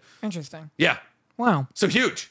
Huge if you like Call of the Night, because huge for all those High Dive fans out there. Speaking of High Dive and anime and things happening right now, it's a terrible segue, but are we not going to talk about the Anime Awards? It's like pretty much what we expected, right? What were some shakeups? We also aren't talking about the Oscars. Who gives a fucking shit about the Oscar? Oh, a bunch of billionaires flew their private jets to glaze each other over who cried the best on screen. I'm trying to get the algorithm to pick us up. I'm talking about the Oscars. I'm talking about R. Kelly. I'm talking about everything big right now. Oh, but listen, make R. Kelly the host of the Oscars. Let's see if we fucking... Listen, we had Joe Coy fucking joking about titties and Barbie and whatever the fucking other one was. Yeah, careful of the splash zone with R. Kelly. Yeah, you do not want to sit in the first 3 rows when R. Kelly is hosting. I actually don't know what won everything for the Anime Awards. I mean, obviously, Anime of the Year... Vinland Saga won nothing. Vinland Saga won nothing, which is crazy. Yeah. Mappa took up, what, like 19 out of the 33 awards or something like that? Which checks out. They were like 19 out of 33 anime of the year. Yeah, so here, I'm going to pull up the full winners list here. Megan Thee Stallion, blah, blah, blah, blah, blah. So anime of the year, Jujutsu Kaisen. So what's weird is anime of the year was Jujutsu Kaisen Hidden Inventory / Premature Death. So the first 6 or 7 episodes, not the second part. Which means that there's a possibility that the second part of the second season might be up for contention next year. That one? So it's anime of the year, Hidden Inventory / Premature Death. Wow, imagine losing to like 6 episodes. Like literally 7 episodes. But I mean, like arguably some of the most like well-directed and gorgeous episodes of anime I've ever seen in my entire life. For sure. But that might mean the Shibuya incident goes up next year. Yeah. Which is crazy. Against nothing. Against seemingly. Demon Slayer. I think we're getting MHA's last-ish season towards the end of the year. We're also getting Dawn this year. And Kaiji number 8. Oh yeah. Also, did you see the trailer for Loser Rangers? No. You didn't see the trailer for Loser Rangers? They've had one. They had one before. Ranger Rejects? A new one? Ranger Rejects. New trailer? Yeah, they dropped a new trailer. Oh, crazy. You should watch it. You should watch it right now. I also, Kaiju number 8 looks so fucking sick. It's going to be so much good. Yeah, it looks awesome. Watch the trailer. We're going to take a pause. Okay. Watch the trailer for Ranger Rejects right now. I'll talk to chat. All right, did you finish it? How fucking cool does that look? Looks pretty cool. What do you mean pretty cool? Looks pretty cool. It's no Kaiju number 8. What? It's okay. I mean, I love the concept. The concept is the most exciting It's part. The Boys meets Power Rangers. Yeah, which is awesome. Awesome. It's really, really cool. So that's exciting. It's also like Super Crooks. It's like Super Crooks is the whole thing. It's like the anime good guys are actually the villains, and then the villains have to like kill all the heroes because they're like awful people. It's a subversion on Power Rangers. And I feel like there's no good Power Rangers media in the world right now. Like obviously there's like Futo PI, which is like a Super Satan kind of thing, which is based off Kamen Rider. Gotcha. But which was like the OG. But there's like really only that, and like having Power Ranger type media come back into like the fold makes me so happy because I fucking love Power Rangers, man. Yeah. And I love a subversion and the villains being the good guys so goddamn much. So that's like what I'm most excited for this year. I would say it's like Ranger Rejects, Kaiji number 8, Dawn, and then probably MHA. MHA is skittering out. Yeah. MHA needed to be over like 4 years ago, I think. MHA like lost all of its hype like out of nowhere. Yeah. And I wonder if it's just like the hype just gets usurped. Well, also season 5 nobody liked. There's so much good shit happening everywhere else. Yeah. And then like it's unfortunate that JJK came out basically at the time of the class 1A versus 1B thing, which was pretty good. But like seasons 5 and 6 weren't great. Yeah. And like while that was happening, Demon Slayer was hitting its fucking stride. Yeah. JJK was hitting its stride. And it's like MHA's manga is pretty good right now. It's actually probably only like 5 chapters away from being over. Like it's like MHA's manga's almost done. Yeah. Which is crazy to think about because it's been around for like 13 years.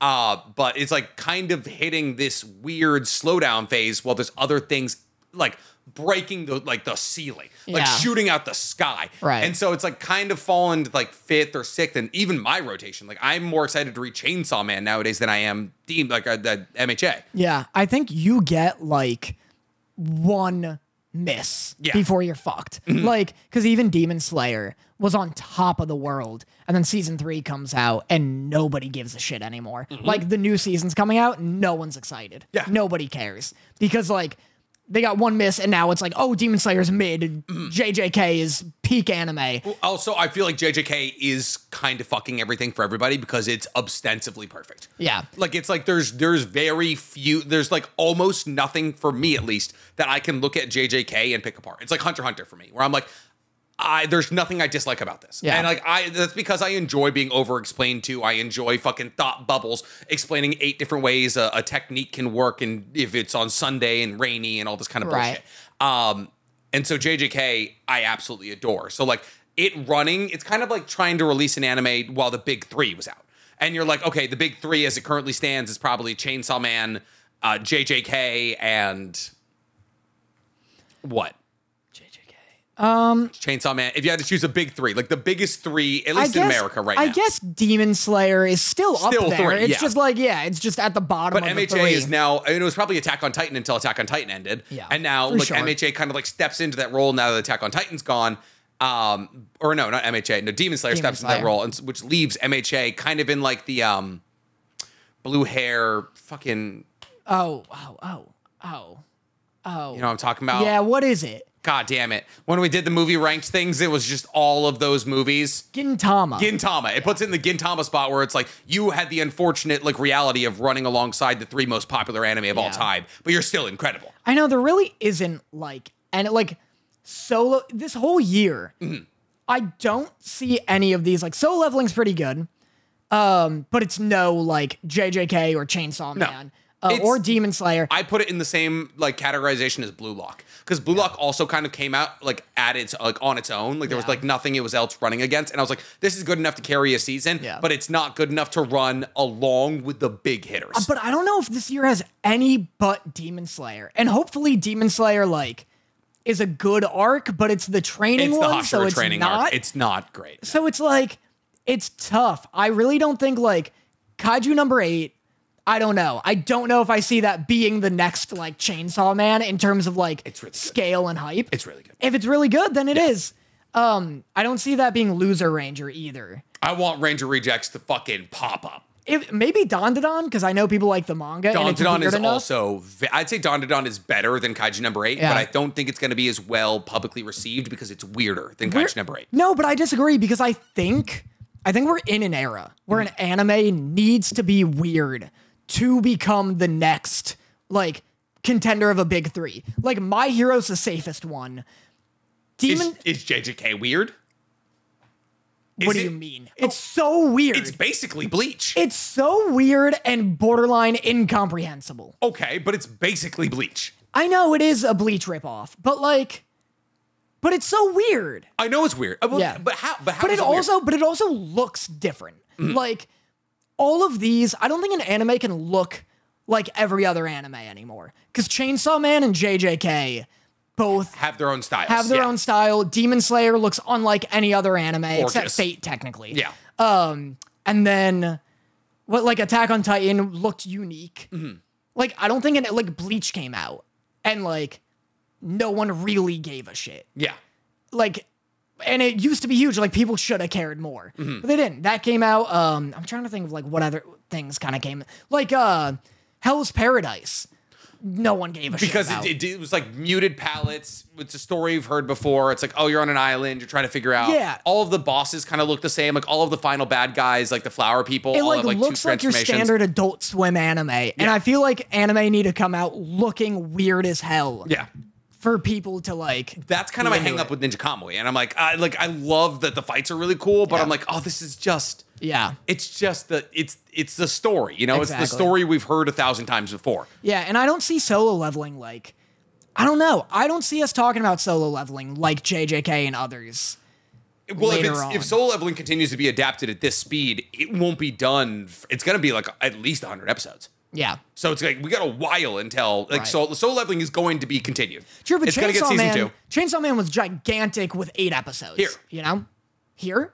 Chainsaw Man. Yeah, it was gigantic here. It wasn't gigantic in Japan. Oh, but I'm never talking about Japan. I guess. You know what I mean? The thing is with Solo Leveling, it's gigantic in Korea, Japan, and here. Right. So it's like, because it got released in this time span where there's not a lot else going on, and it's a manhwa being adapted in Japanese and English, it's big in big places. Right. So it's gonna get its entire run. Oh, for sure. And I think once it gets its entire run and it's like, you know, able to do like its all 100 episodes, we're gonna talk about it a lot differently than at 9 episodes. Yeah.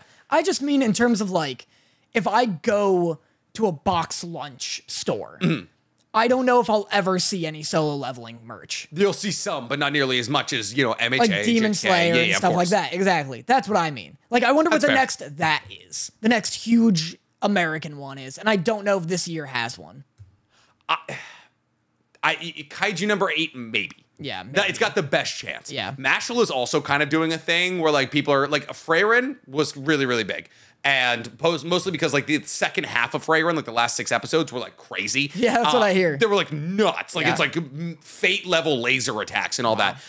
Really cool stuff. And so Freyrin was really popular, but like it's kind of run its course, you know? Yeah. And so like the long lasting story that's gonna like stick around, I thought that Undead Unlock had a chance. It's not gonna be that. I know, I did too. Yeah, that sucks. I think it's gonna end up being probably kaiju, if anything. Yeah. But also Soul Leveling is like the hottest thing in the streets right now. So like maybe we're being like too fucking Close-minded. Yeah, exactly. Like thick-headed about it. I guess so. So Do you have go on. I was gonna go over the awards here. Oh yeah, I forgot. So JJK swept fucking everything. Yeah. So anime of the year was JJK. Best action, JJK. Best animation, what would you guess? It was Demon Slayer, right? It was Demon Slayer. Yeah, that's something. It looked good. It did looked not good, look good. But it's the worst season of animation for Demon Slayer. Demon Slayer, yeah. But I guess it's just hidden inventory that we're comparing it to. But even that I thought was better than JJ. I mean, it wasn't like Vinland Saga was going to beat it. It wasn't like AOT. Like AOT wasn't going to beat it, you know? Sure. So actually, no, it was the first episode, not the second episode of the broke up finals. I hate these awards. I know, right? Best anime song was Idol. Cool. The Ocean no Ko one, which is fucking gas. I'm totally fine with that. Best art direction. JJK? Demon Slayer. Like, whatever. Yeah. I guess. I know. Demon Slayer looked very good. But it wasn't artistically driven. It didn't blow me away. Yeah. Yeah. Like the whole, the entirety of I feel like the aquarium scene in JJK alone gets you best artistic direction. Yeah. It's there was so much like the musical score, the scenes that they chose, the use of negative space, the use of silence. The VHS filter over the flashbacks, the bun bleeding. Yeah, it was things made it genuinely unsettling. So artistic direction going to there is crazy. Best character design. We have to remember this is a popularity contest. It's not like judges. Well, best cinematography did go to JJK. Good. So that's cool. Best comedy, Spy X Family. Right. Best continuing series. The One Piece? Wow. Yeah. You might as well just literally don't even vote on that anymore. I know, yeah. Don't vote on it anymore. It's literally always going to be One Piece. Dude, when One Piece ends, I feel like I'm going to feel the same sensation as when Akira Toriyama died. Probably.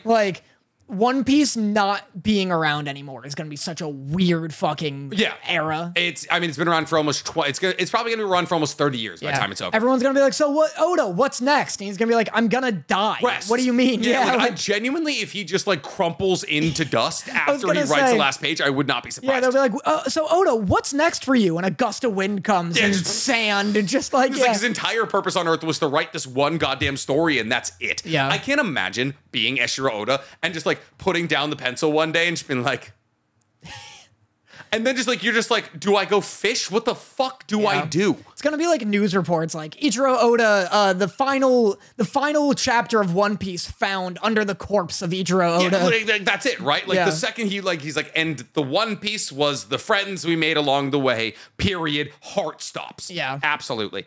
Best director, JJK. Best drama, Attack on Titan. There's not that many dramas in anime that aren't, because that's not a drama.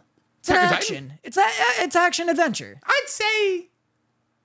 It's definitely not dramatic. Because a lot of people were upset about the wedding one or the husband one or fucking what is it called? My husband or something about a wedding and a husband. They wanted that to win drama and best romance. There's just not a lot of Death Note or monster anime yearly. Yeah. At least not that get recognized. Because those are dramas. Absolutely. Yeah. Attack on Titan is definitely just a mech anime with it's a mech flesh anime. suits. Yeah. So that being called drama is kind of crazy. There is a little bit of politics, but that's it. Best new series? Best new series. What did we really like? Was Zom 100? Chainsaw Man. Let's go. Yeah, I forgot about that. There you go. Let's go. Yeah. Best original anime? We talked about it a lot. It made me cry. Made you cry. Original anime. I don't know what the fuck original anime manga is anymore. Bocchi? Bocchi the Rock? Yeah. I don't think Bocchi the Rock. I think made you cry. I know it. I remember we talked about it a lot. There was we covered every single episode. We were the only people who were talking about it. Buddy Daddies. Fuck you. Yeah. Fucking incredible though. So very, very happy. Wow. I can't believe that was this year. It was last year technically, but yeah. Best voice actor performance was Senku. Oh, for Arabic. My bad. Never mind. And then best slice of life was Bocchi the Rock. Nice. Yeah. So that was our wrap up on the anime awards. I have a best boy. You want to talk best boys? Yep. My best boy? The Naruto live action. Why is because I may possibly be involved. That's insane that worked. I actually owe you such an apology. You know what's wild? What? It didn't really work. Oh. You know what did work? What? Nepotism. Going to carrot Your parties. mommy? No, yeah. It's my mommy emailed. Wow, Carrot finally pulled through. Sort of, kind of. I'm not sure yet. I'm not going to apologize then until you finish this Okay, can I? Yeah, segment. let me get there. All right. I see you want to talk. Shush your goddamn lips. So I have a call with Ian Boggs today, who is trying to be the Naruto live action actor. Oh. He's a YouTuber. He does like VFX stuff. Very popular. And so Trying to play Naruto. he's trying to play Naruto. He's Japanese. He's very, very famous. And so I met him through carrot parties, through Steven, through everybody. So all of the friends that I've made in content, I'm now grabbing onto their coattails as hard as I can and saying, oh, please, Mr. 30 million subs on YouTube, man, help me be the Naruto guy. And because they know I'm the Naruto guy, they might actually help. So Steven, me, and Ian are trying to get involved in the Naruto live action because we're all big Naruto fans and they have way more clout than I do, but I'm the fucking Naruto guy. So I have a call with Ian at 4 to talk about the Naruto live action. That's hype. Yeah. That's super cool. Yeah. Can I weigh in? Yeah. I don't think he's going to be Naruto. You don't think he's going to be Naruto? He's so old. He's old. They're going to cast like a 12-year-old. You think so? Yeah. He could be Kakashi. He's 25. As long as he's in. Yeah, if he exactly. gets his fucking foot in the That's door. all that matters for you. Yeah. I think it's funny he's auditioning for 12-year-old Naruto. He wants to be Naruto. Yeah. He can be. You know, well, good on him. I got invited to a premiere last night for a movie called Snake Shack. Snakes in a Burger. Snakes in a Burger. I got invited to a movie last night for a premiere called Snack Shack. Yeah. And the movie was about two 14-year-olds who run a snack shack for the summer and make a bunch of money off it. The actors were 23. So, you never know. As long as you look like a child. Yeah. Yeah. I mean, yeah, it could go both ways because the One Piece cast are all older. Oh, yeah. But the live action Avatar cast, which we didn't talk about at all, actually. I didn't watch it. Everyone was like, oh, it's bad. Yeah. We'll talk about it next week. Well, everyone was like, oh, listen, if it was like Madame Web bad, I would have watched it. But everyone was like, oh, it's fine. Watch the first episode. We'll talk about it next week. We should talk about it. I don't want to. I'm gonna next week. I don't. Have you seen it? I saw the whole thing. Oh. Spoiler. Momo dies. Momo fucking dies? Momo dies. What? You gonna watch it now? In the first episode? No. Last episode. They fucking kill Momo? Yeah, Momo. Why? Because it's funny. That's so fucked. He's so funny. I mean, I'm not gonna say he's integral to the story, but like. Anyway, that's wild. This dude, Ian Boggs, totally. I'm sure he auditioned for Zoro. Would have been a sick Zoro. He looks just like Zoro. Oh, for One Piece? Yeah, for One Piece.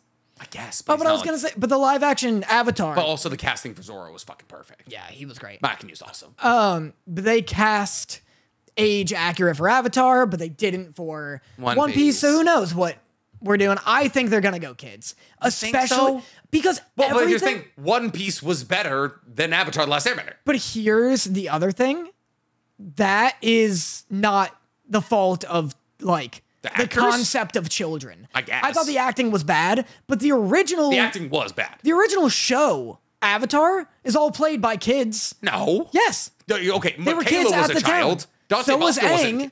No, he wasn't. Yes. Dante Bosco was a child. Dante was older. But he was playing Zuko. But like Sokka, Aang, and I'm pretty sure Katara were all kids. Really? I know Aang was. And Toph was. Interesting. Yeah. They just didn't get kids or a good director. I don't want to say they got kids who act bad. But like the kids were not good actors. Yeah, but it's also like Stranger Things. Great cast of well-acting kids. Game of Thrones. Those kids acted really well. Kids can act well. I think it's annoying and bullshit when people are like, oh, they're kids. They can't act. Kids can act. Kids can definitely act. Yeah, there's movies and shit with good acting kids. Macaulay Culkin. He destroyed his life, yeah. But he's Looper. Looper? As in like the time travel thing with Bruce Willis. Yeah, what child is in Looper? Like the main kid. Young Bruce Willis or whatever. What? Yeah. Young Bruce Willis There's a kid with psychic powers. God, am I not remembering fucking Looper? Yeah. The one where they have shotguns and they kill people? Yeah. There's a kid with kid. He's like the main plot What's device. the other one who was in 500 Days of Summer? Joseph Gordon-Levitt. He's also in it. I thought he was young Bruce He is Willis. young Bruce Willis. I think I was wrong. I don't think the kid is. Yeah, I don't think. But the kid's in it. He's a main part of the story. I don't fucking remember anything. Anyway, I don't think Naruto's going to be 25. I think he's going to be 12. Maybe. And I think what I was going to say is part of it is the issue we foresee with One Piece, where it's like Emily Rudd's going to be like 50 by the time they get to like anywhere. Yeah, Alabasta, you can, like, a 20-year-old can pull off 15. I agree. A 30-year-old cannot pull off 18. 16. Yeah, so it's like, I think they want to cast young. Fuck yeah, Nami is 16 until time skip, she's 19. I think you want to cast young because they want this shit to last, like, years and years and years. Yeah. Everyone wants their Marvel right now. Well, Naruto's a movie, so it's not the Naruto live action, which I guess could have been my news as well. There was a Naruto live action announced by Lionsgate, and it's just the movie. But regardless, it's like I'm sure, want like 10 movies. Like, if you started... I think so. If you started everyone wants Marvel, you know? But like, okay, but here's my thing. Like, all right, so are you just going to adapt the first... Like, you're just going to adapt the Chunin exams? For sure. No, but there's no stakes. Well, that's what I want to ask you, actually, is... What, you think they're going to go to pain in the first movie? That's my thing. It's like, I don't know why they're choosing a movie. Yeah, that was my It makes no sense to me that they're choosing a movie, because I'm like, all right, what part do we hop in? Do we hop in from the beginning? And it's like, hi, I'm Naruto. We're doing Land of Waves and then the Chunin exams, and it's like, cool. Yeah, do you see think they just do Zabuza? Maybe. You could do Zabuza. You could do the Land of Waves in 30 minutes. Yeah, true. You gotta skip some shit, but you can do the Land of Waves in 30 minutes. Like, we're fighting Zabuza. We built the bridge. When's Orochimaru come? Is that post? Orochimaru is that's pre-tuning. No, it's post-tuning exams. That's Konoha Crush arc, which is the arc after the tuning exams. Because they're in the final, like, 1v1s, and Gaara gets stabbed by Sasuke Shidori. He gets cut, he yells, my blood. He activates his big old... Yeah.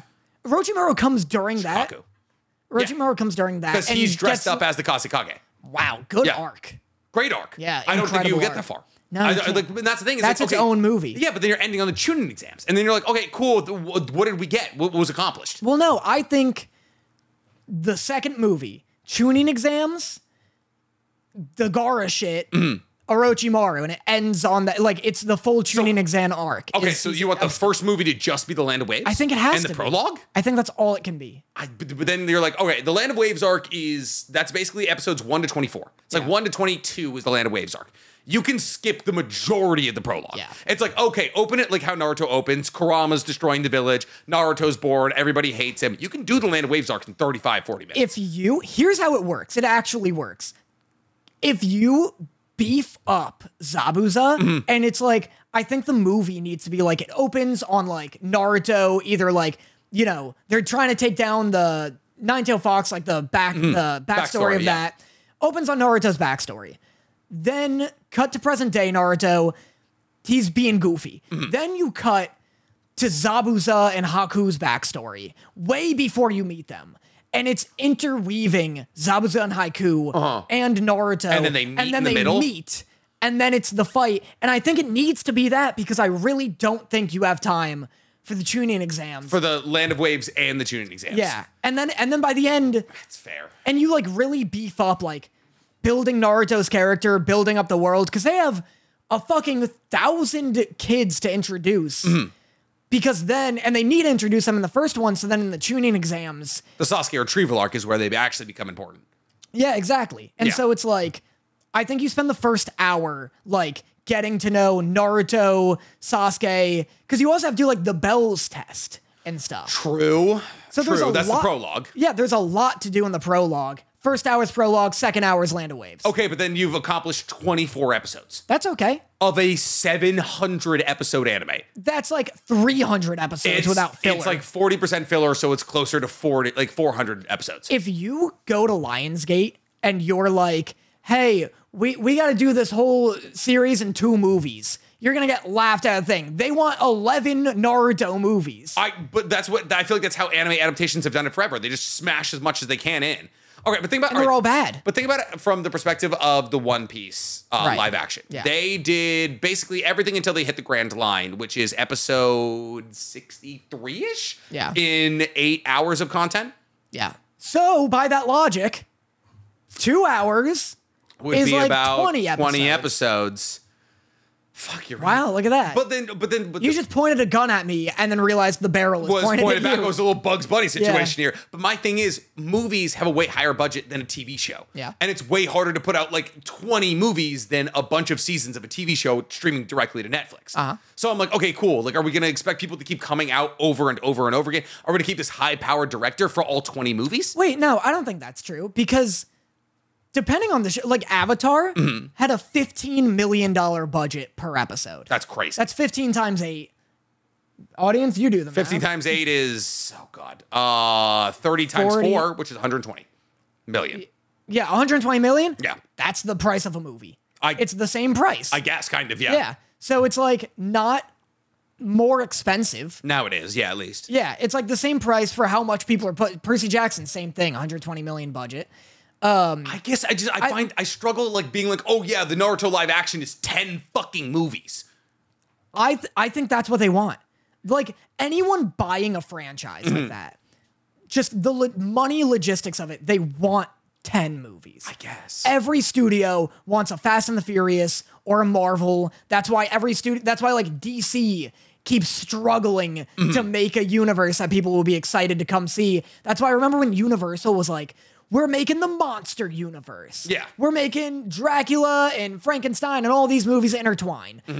If you were like, Universal is making a 10-movie Frankenstein Dracula series, yeah, I'd also think that's stupid. At least Naruto has the content. Has the established fan base and everything. Yeah. The amount of stories. I think I'm just running into the same issue that I run into with the One Piece thing, where I'm like, it's gonna take too much time. Yeah. Like, I'm like, you did the Harry Potter books. I feel like the Harry Potter books are genuinely the best comparison. And how many years did the Harry Potter movies take? Probably 8 years? 8 to 10? Yeah. Yeah. Really? Yeah. Didn't 10 years? I guess if you could get it done, but like they were doing like a movie a year, right? Yeah. But that was because there was like was it DreamWorks? Who did them? Universal. That was all that Universal was focusing on. They're like, we are pumping out Harry Potter movies. And like, I just don't see that same speed being attached to the One Piece adaptation. The Naruto. No. So like, I'm using the One Piece adaptation as my my foundation here. Right. And I'm like, we've heard that season 2 is coming, but we haven't heard anything about season 2. If it was at this point with the Harry Potter movies, we'd have a fucking trailer by now or some shit. I really don't think studios care. Like, I don't think they're like, oh, well, we got to make less movies because of their age. Like, I think they're going to keep making them. They don't care if the movies are good. They're going to keep making them until they stop making money.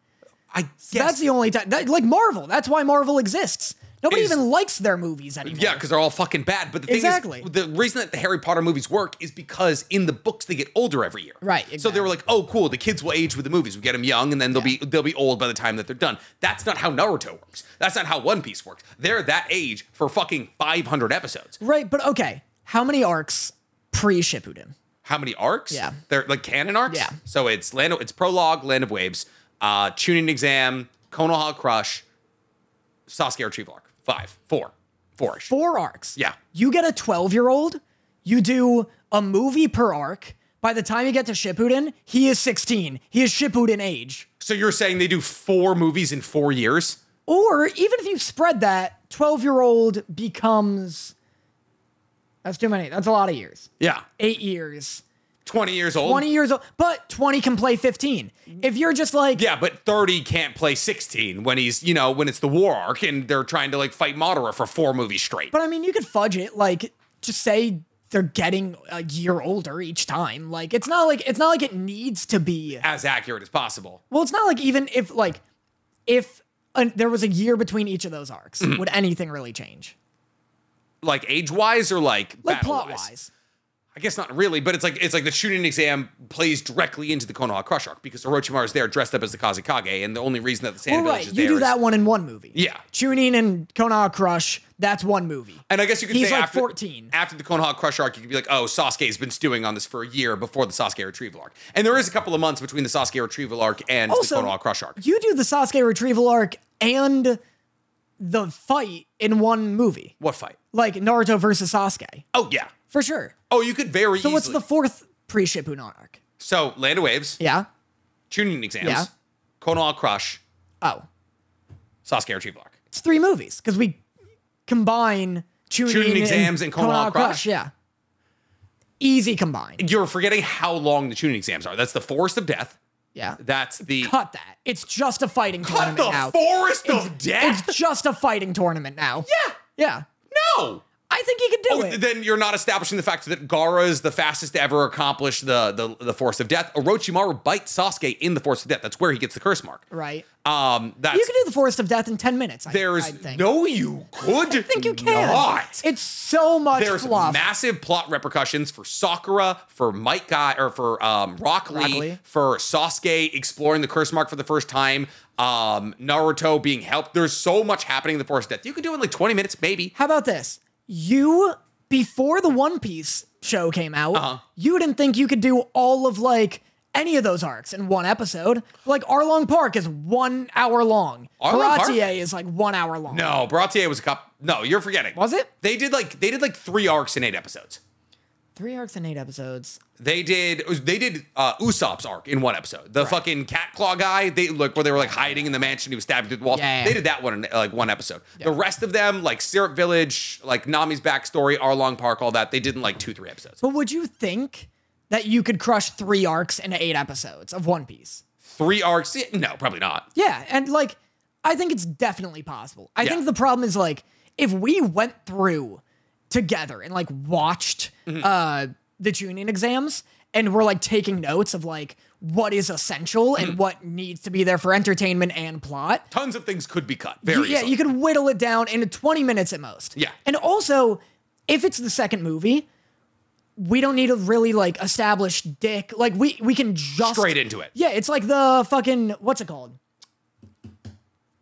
What's JJK season 2 called? It's like the hidden inventory, or it becomes a Shibuya incident of movies where it's like, okay, movie 1 was all fucking set up, this and that. Movie 2, tournaments, terrorism, boom, you know? I guess kind of, yeah, as long as you can lead into it. And I think they could do like 4 movies in like 6 years. Yeah. As long as like that way you keep like the crew they're relatively the same age. Yeah. You're like, hey, make sure the main character just get into drugs or alcohol and like 13 years old so he doesn't age himself. And then like, yeah, you can probably pull it off. Yeah. All right, whatever. Get me in the goddamn room. I'm getting on a phone call about it at 4 p.m. Hopefully Ian's got good news for me, but who knows, honestly. For sure. Do you want to do our love letter? Yeah, love letters. So this is the part of the show where me and Danny poll our live audience of incredible viewers to ask us a question that we answer on live. And if you guys ever want to be one of those incredible viewers who watches our podcast live, you can become a YouTube member or a Patreon member and watch us live.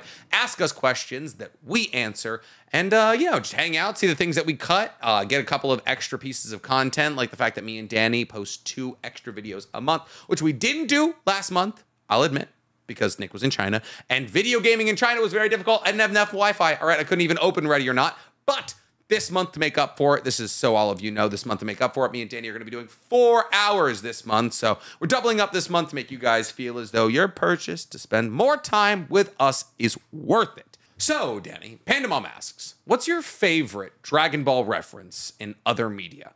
I will always love the ones that I grew up with, more so than like when I see it now. Like Billy and Mandy, like, do you remember that? Them charging up and they get the spiky hair. They both get the different colored spiky hair. Yeah, it was always like whittled down to like a spiky hair and a scream. Yeah.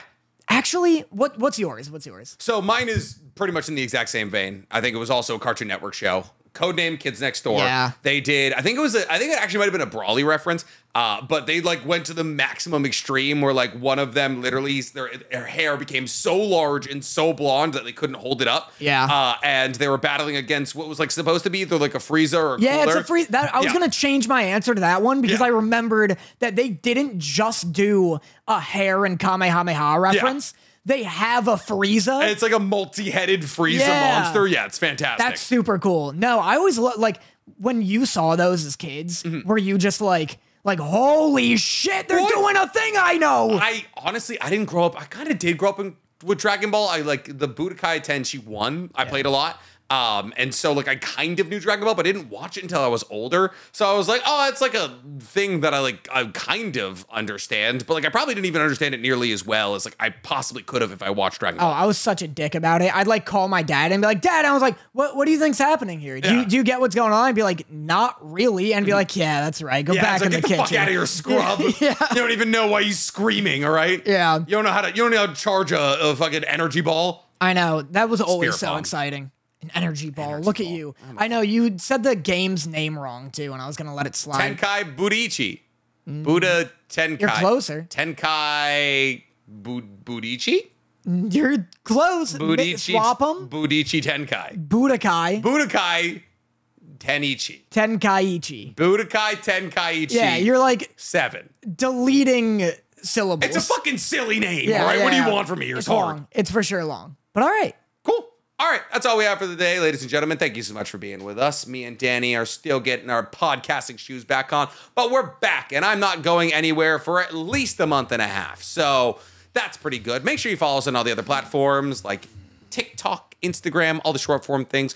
All of our shorts on TikTok are going crazy. Everybody loves Stella. We've already told her she can come back on the show whenever, talk about BL. We appreciate you guys sticking with us after the 4 weeks that I was gone. We hope you loved the interview series. We know we loved doing it, but we're back. We're back to our roots. We know what we're doing. We're in the room. We're here. You guys love us. We're the reason you come watch it. We're going to surpass the Crunchyroll podcast one day, but we can't do that without you. So please, if you enjoy the podcast, send it to other people, because if we want anything, it's to be bigger than the people who literally own anime. Danny. Yeah, and if you know anyone who listens to the Bluey podcast, tell them to stop. Tell them to stop. Because if that ever surpasses us, I will kill myself.